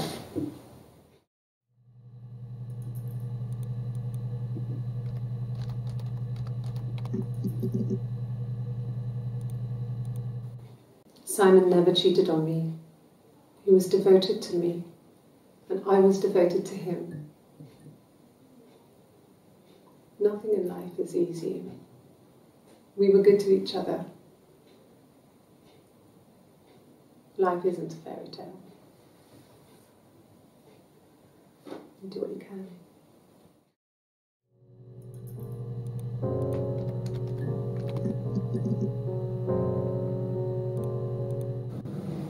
Fairy tales.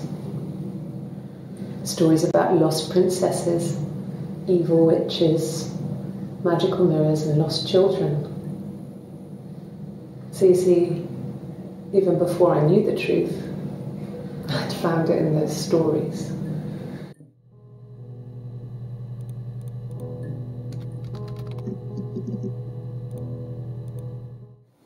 No, it's okay, the other detective has just gone to get me one.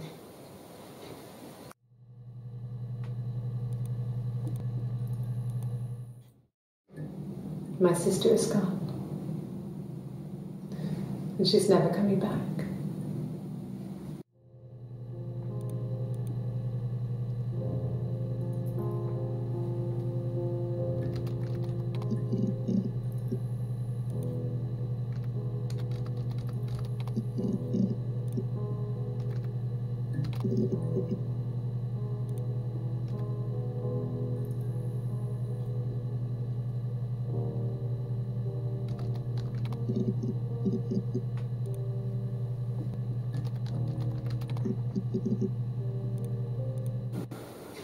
In the bedroom?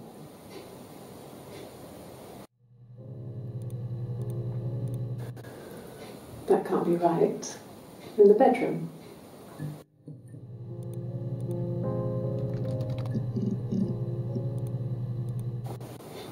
Simon's parents offered to put me up, but I didn't think it would be a good idea. It would be too sad. Not right now. I'm staying at a friend's.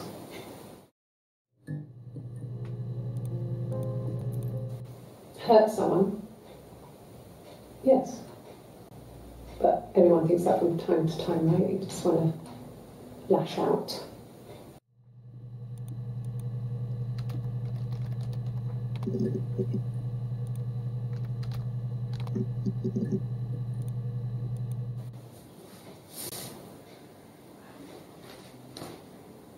Okay. She's being chased. They're trying to catch her because she did something bad. I guess she broke the rules. Or maybe they think she did something bad. Maybe it wasn't her fault. She looks scared, not guilty. Maybe it was mistaken identity. Did they catch her there? I don't know.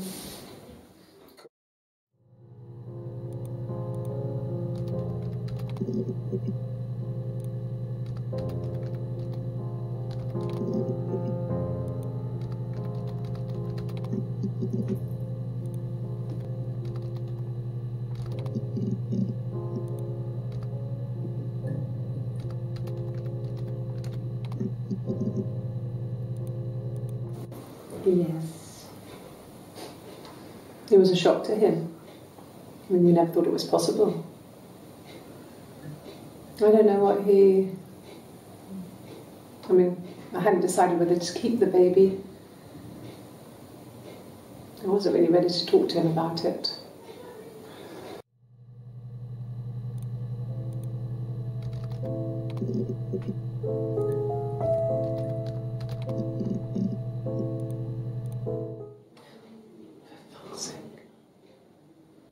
Can I leave? Are you going to arrest me? No. They'd laugh you out of the building. A lawyer would make mincemeat of you.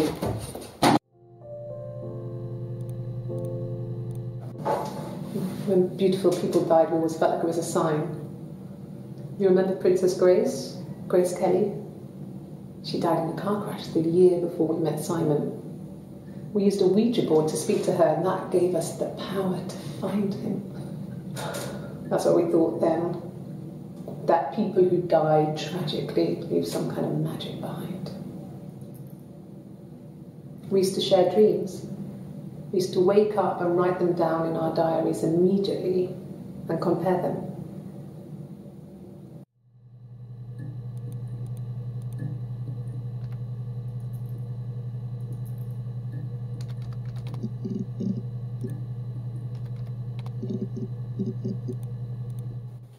I don't see how it's hard. We've established I was in Glasgow when he was killed. You've spoken with the hospital?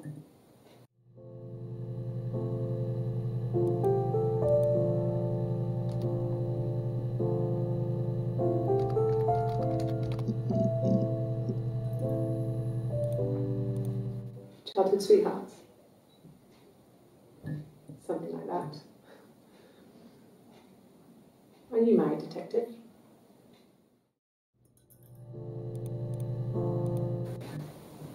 I got pregnant. Both our parents had a big powwow. We weren't even in the room. And they decided we should get married.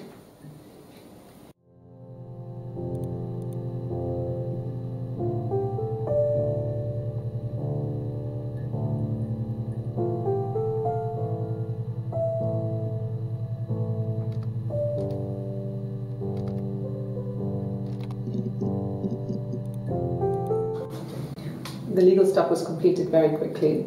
Hannah moved back in with Simon. Eric gave Simon the week off to help with the move. He decorated, modernised wallpaper curtains. Hannah insists the attic be left as it was, dollhouse and all. Simon never went up there. Then she told me she wanted to help more. She said I should move in with her. She would come clean with Simon about me. I was family. I couldn't have a baby in a bedsit. I told her I didn't want to tell Simon. Told her to wait for the time being.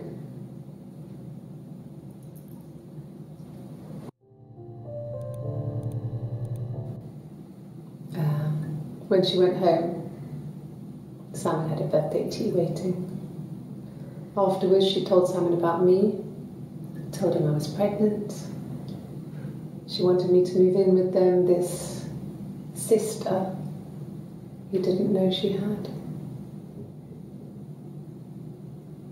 She knew that instant. The look on his face. She knew.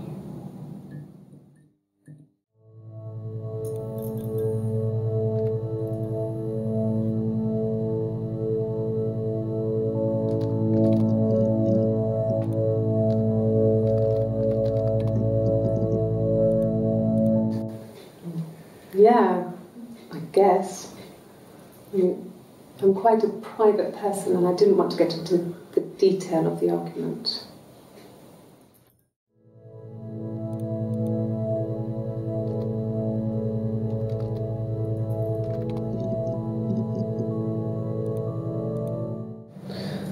I can take the stuff off now. Did I prove I'm innocent?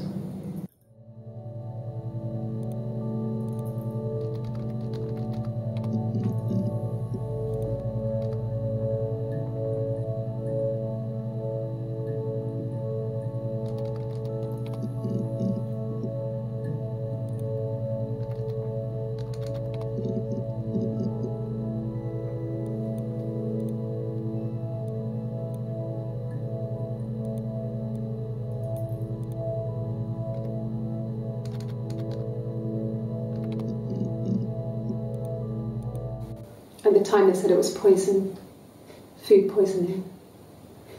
I mean, I felt so guilty. If I'd still been at home, maybe I could have done something. I didn't.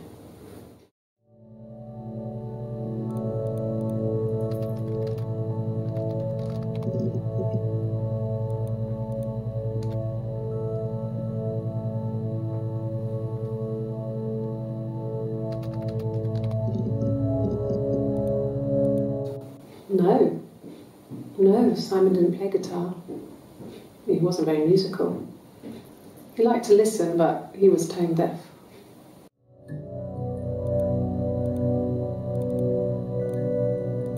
Yes. Yeah, it's my guitar.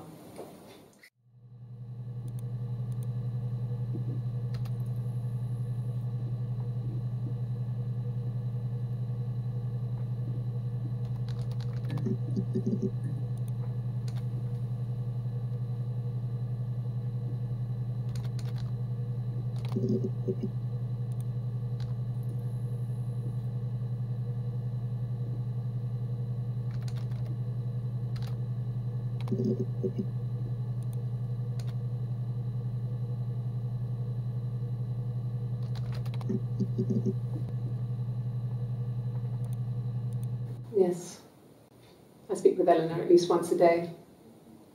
Not that there's anything much to say. This moon's just...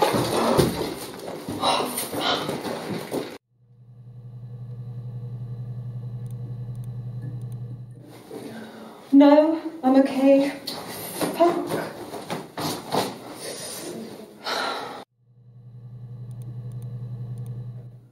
Are you arresting me? No. Fuck off. Open this door.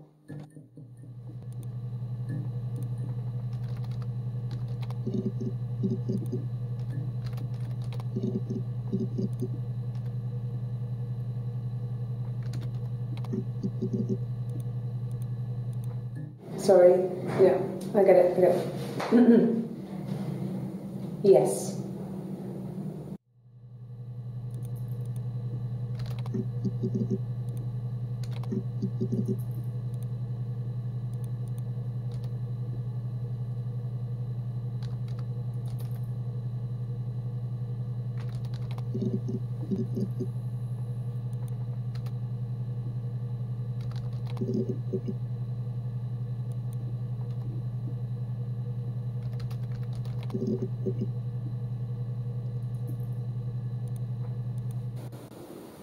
I did.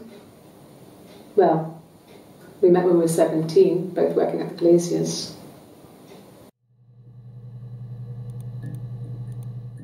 No. Everyone loved Simon. He's a glazier, he doesn't have much money. I don't know. I don't know.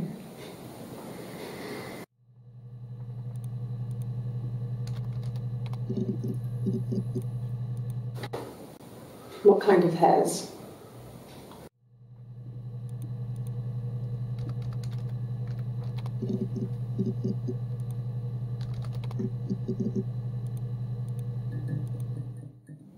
No. No, he wasn't wearing his wedding ring.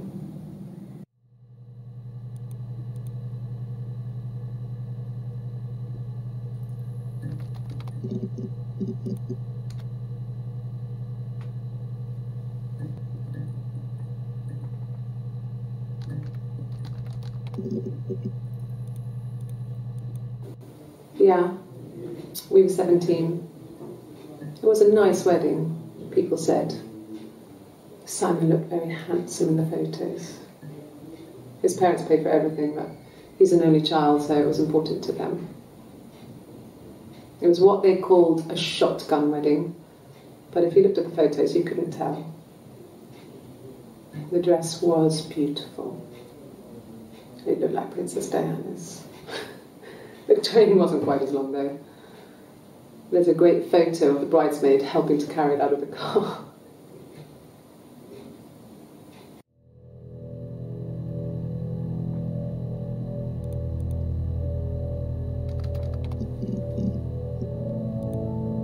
Yes, I always pull it shut and then lock the bigger lock with the key.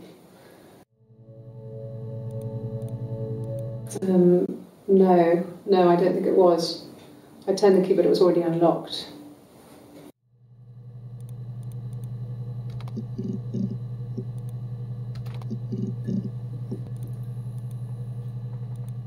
Sure, I think. I do all the bills and paperwork and handle all the money stuff, so it should be easy for me to find. Do you want them dropped off to you?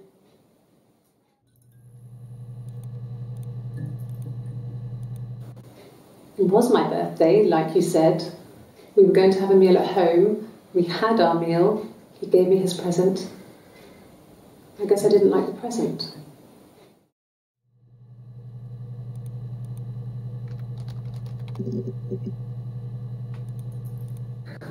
We loved our cat, Domino.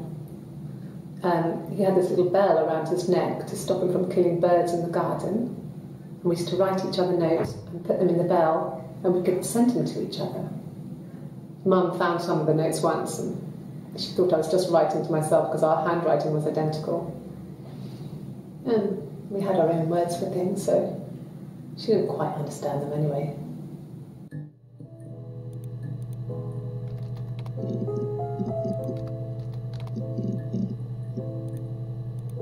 No, no cat. My parents had a cat before they died called Domino. It was this little black thing with white dots. And we never did anything about the cat for that, but if you were thin, you could maybe squeeze through it.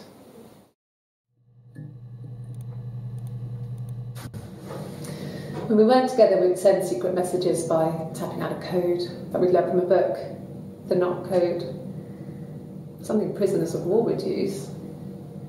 We'd tap them out on radiator pipes or the attic floor.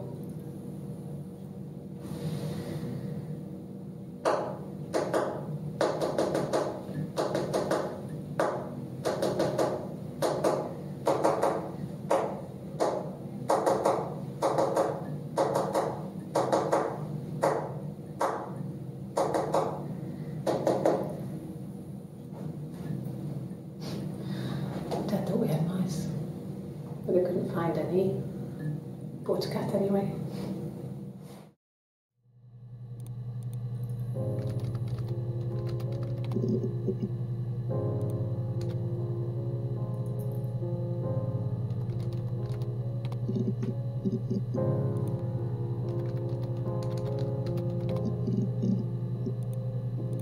She sent him out of the house, kicked him out, called me up, crying, and I went round.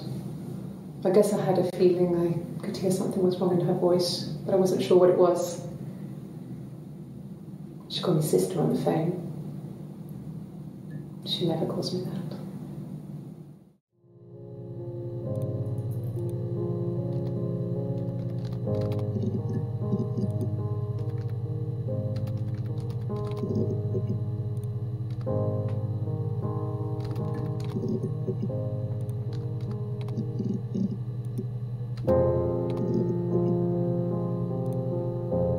I got in the car and I drove. I just kept driving north. Just kept going, just wanted to get as far away as I could. When I finally stopped, I was all the way up in Glasgow. I was so tired. I just had to sleep.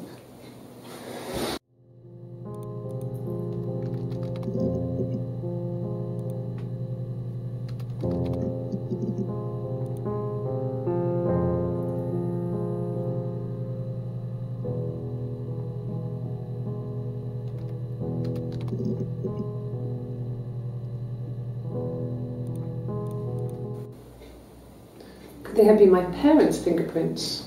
I'm not sure how long they last for, but is that possible?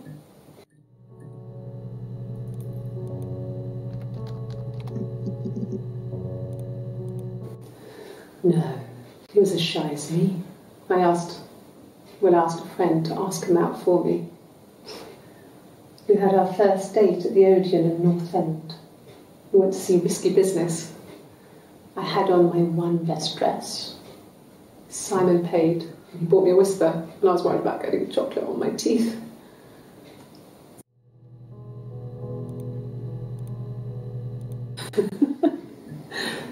Was he my first? No need to be so coy. No, he wasn't my first. That would have been Carl. He was a local boy in a band. He was a bit of a shit. But he was sexy. We were 15.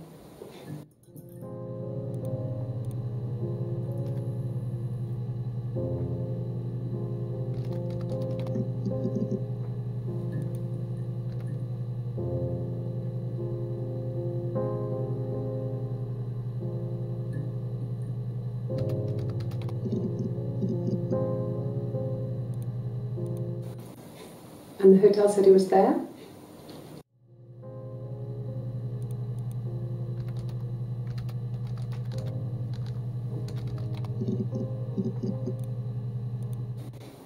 I haven't been into work. I guess I've just been waiting to hear from you, hear from my husband.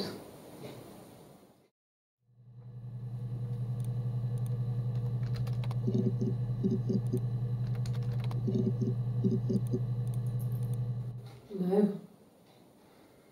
I'm not sure what strange would be, but he hasn't been acting odd. He's been busy at work, but nothing too stressful.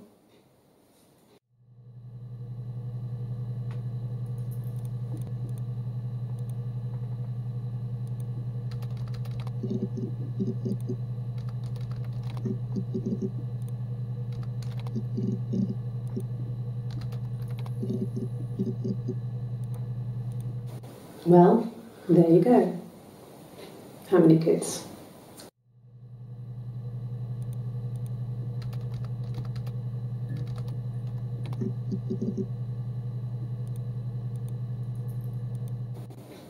Fine.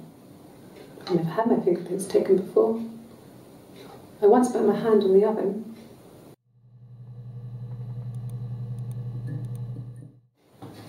Fingerprints.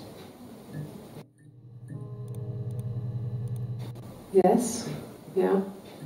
I would have cleaned them. I changed the sheets too. Were the fingerprints in all those places?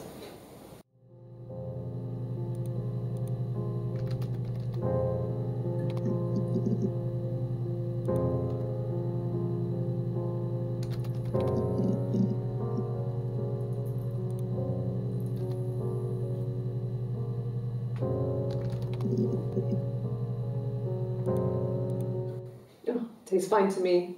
As long as it's black and strong, I'm good. Oh, tastes fine to me. When I arrived in Glasgow, I was exhausted. The streets were empty. I was driving badly. And I hit a taxi. A little crash. Just to get work. The guy was supposed to go to the doctor because they didn't drive around, so it's not something. But when I got him on my phone, he made sure I got to hospital so he could check me out. It was fine. The hospital must have details when I was looked at. There's a scratch on the car.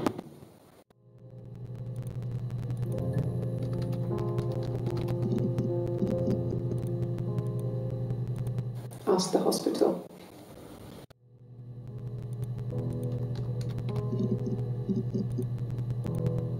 Yeah, I pulled over and slept in the car.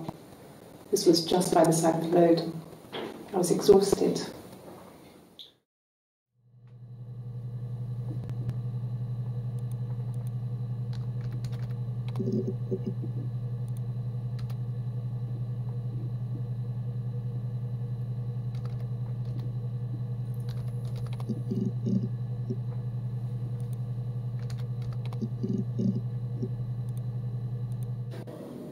Do you have children?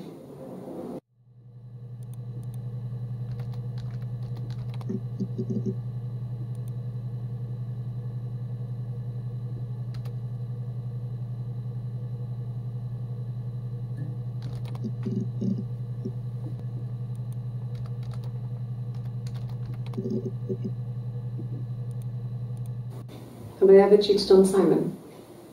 You asked that question yesterday. Twins? Really?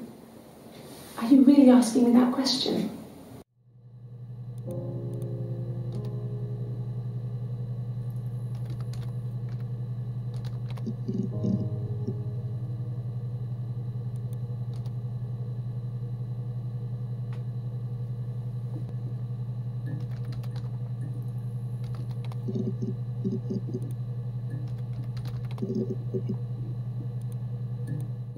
Suicide? No. I mean, he would never do anything like that. He is not the kind of person to do anything like that. I mean, to hurt himself? No.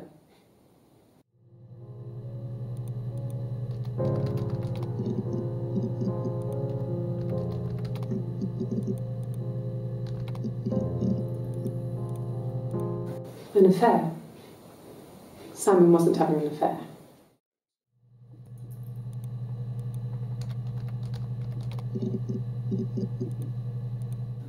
No, I have never been unfaithful. I've never cheated on Simon.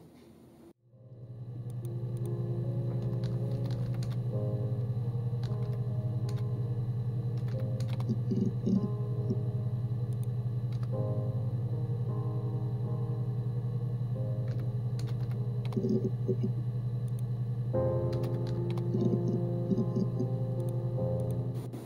wouldn't say that.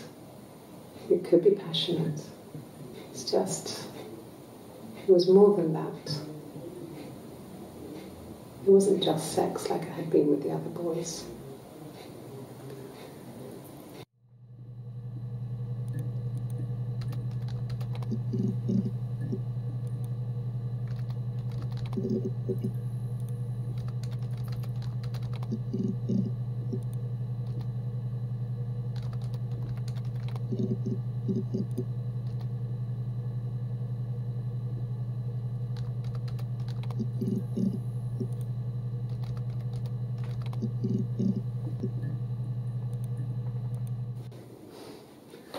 Must think it's very cool that their dad is a police detective.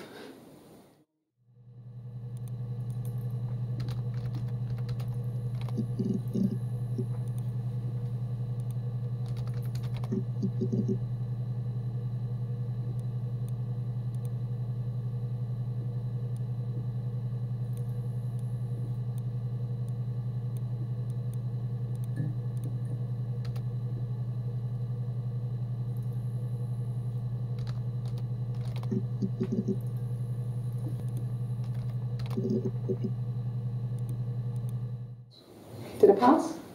Sorry, I messed it up with all that Rapunzel stuff. Do you need me to do that card again?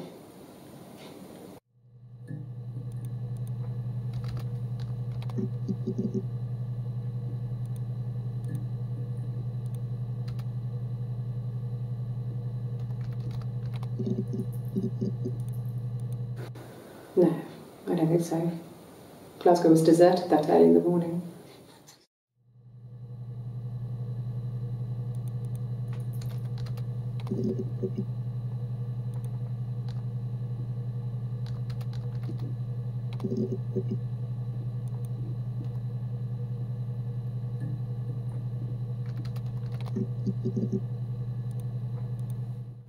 Like I said, I think I was popping out to get something, ran out of something, had to grab something.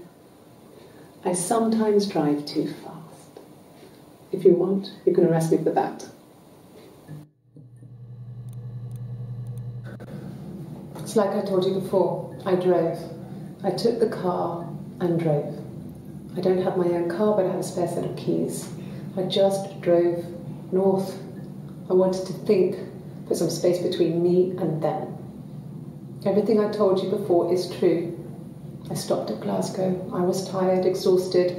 I pulled out and I hit a car. My car was okay, but I was worried about the baby, so I went to A&E to get the okay. Everything was fine. Slept in the car. When I woke, I tried to call Hannah from a payphone. She wasn't answering. And then I decided to drive back. I had decided that she was more important to me than Simon.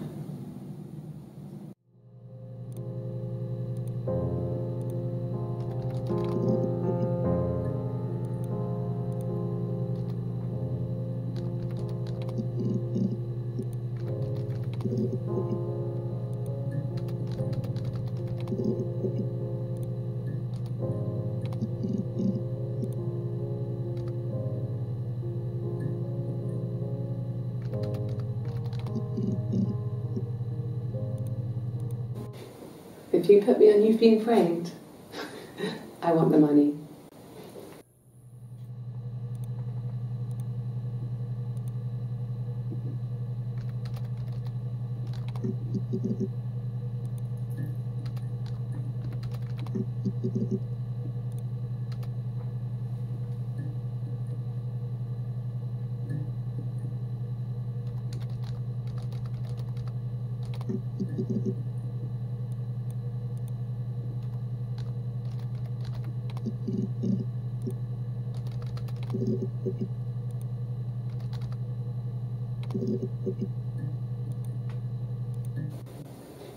I mean, I don't know.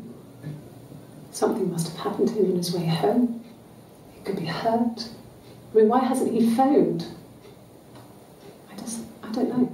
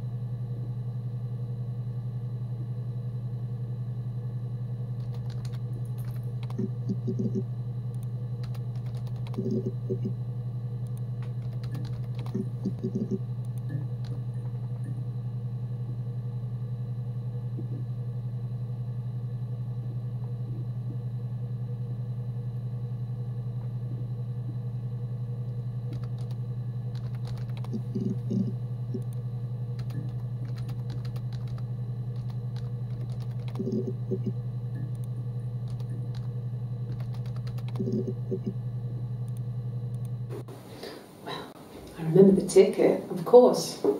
I paid it without telling Simon. Didn't want to get told off.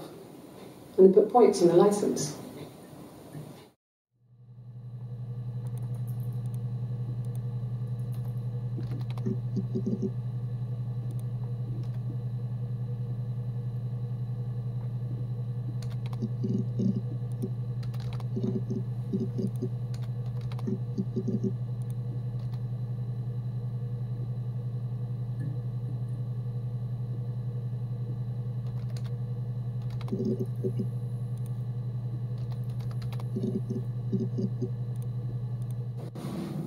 Yes, it was a cremation for the best.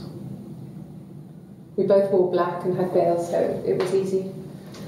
And after the funeral, everyone came back to the house. Hannah served up sandwiches, and I stayed out of sight.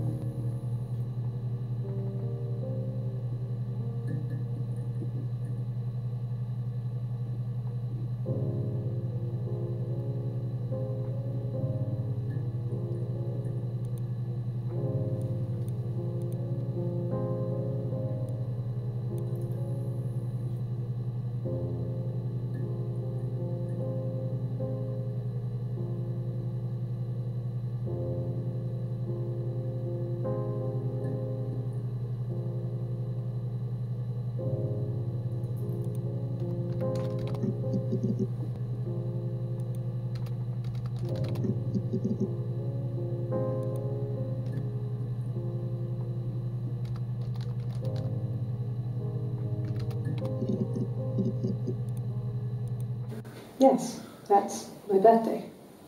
Not one of the big ones, but I guess you can see that.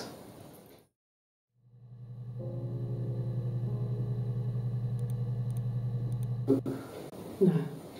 Well, yes. He found out on my birthday. I told him I was pregnant.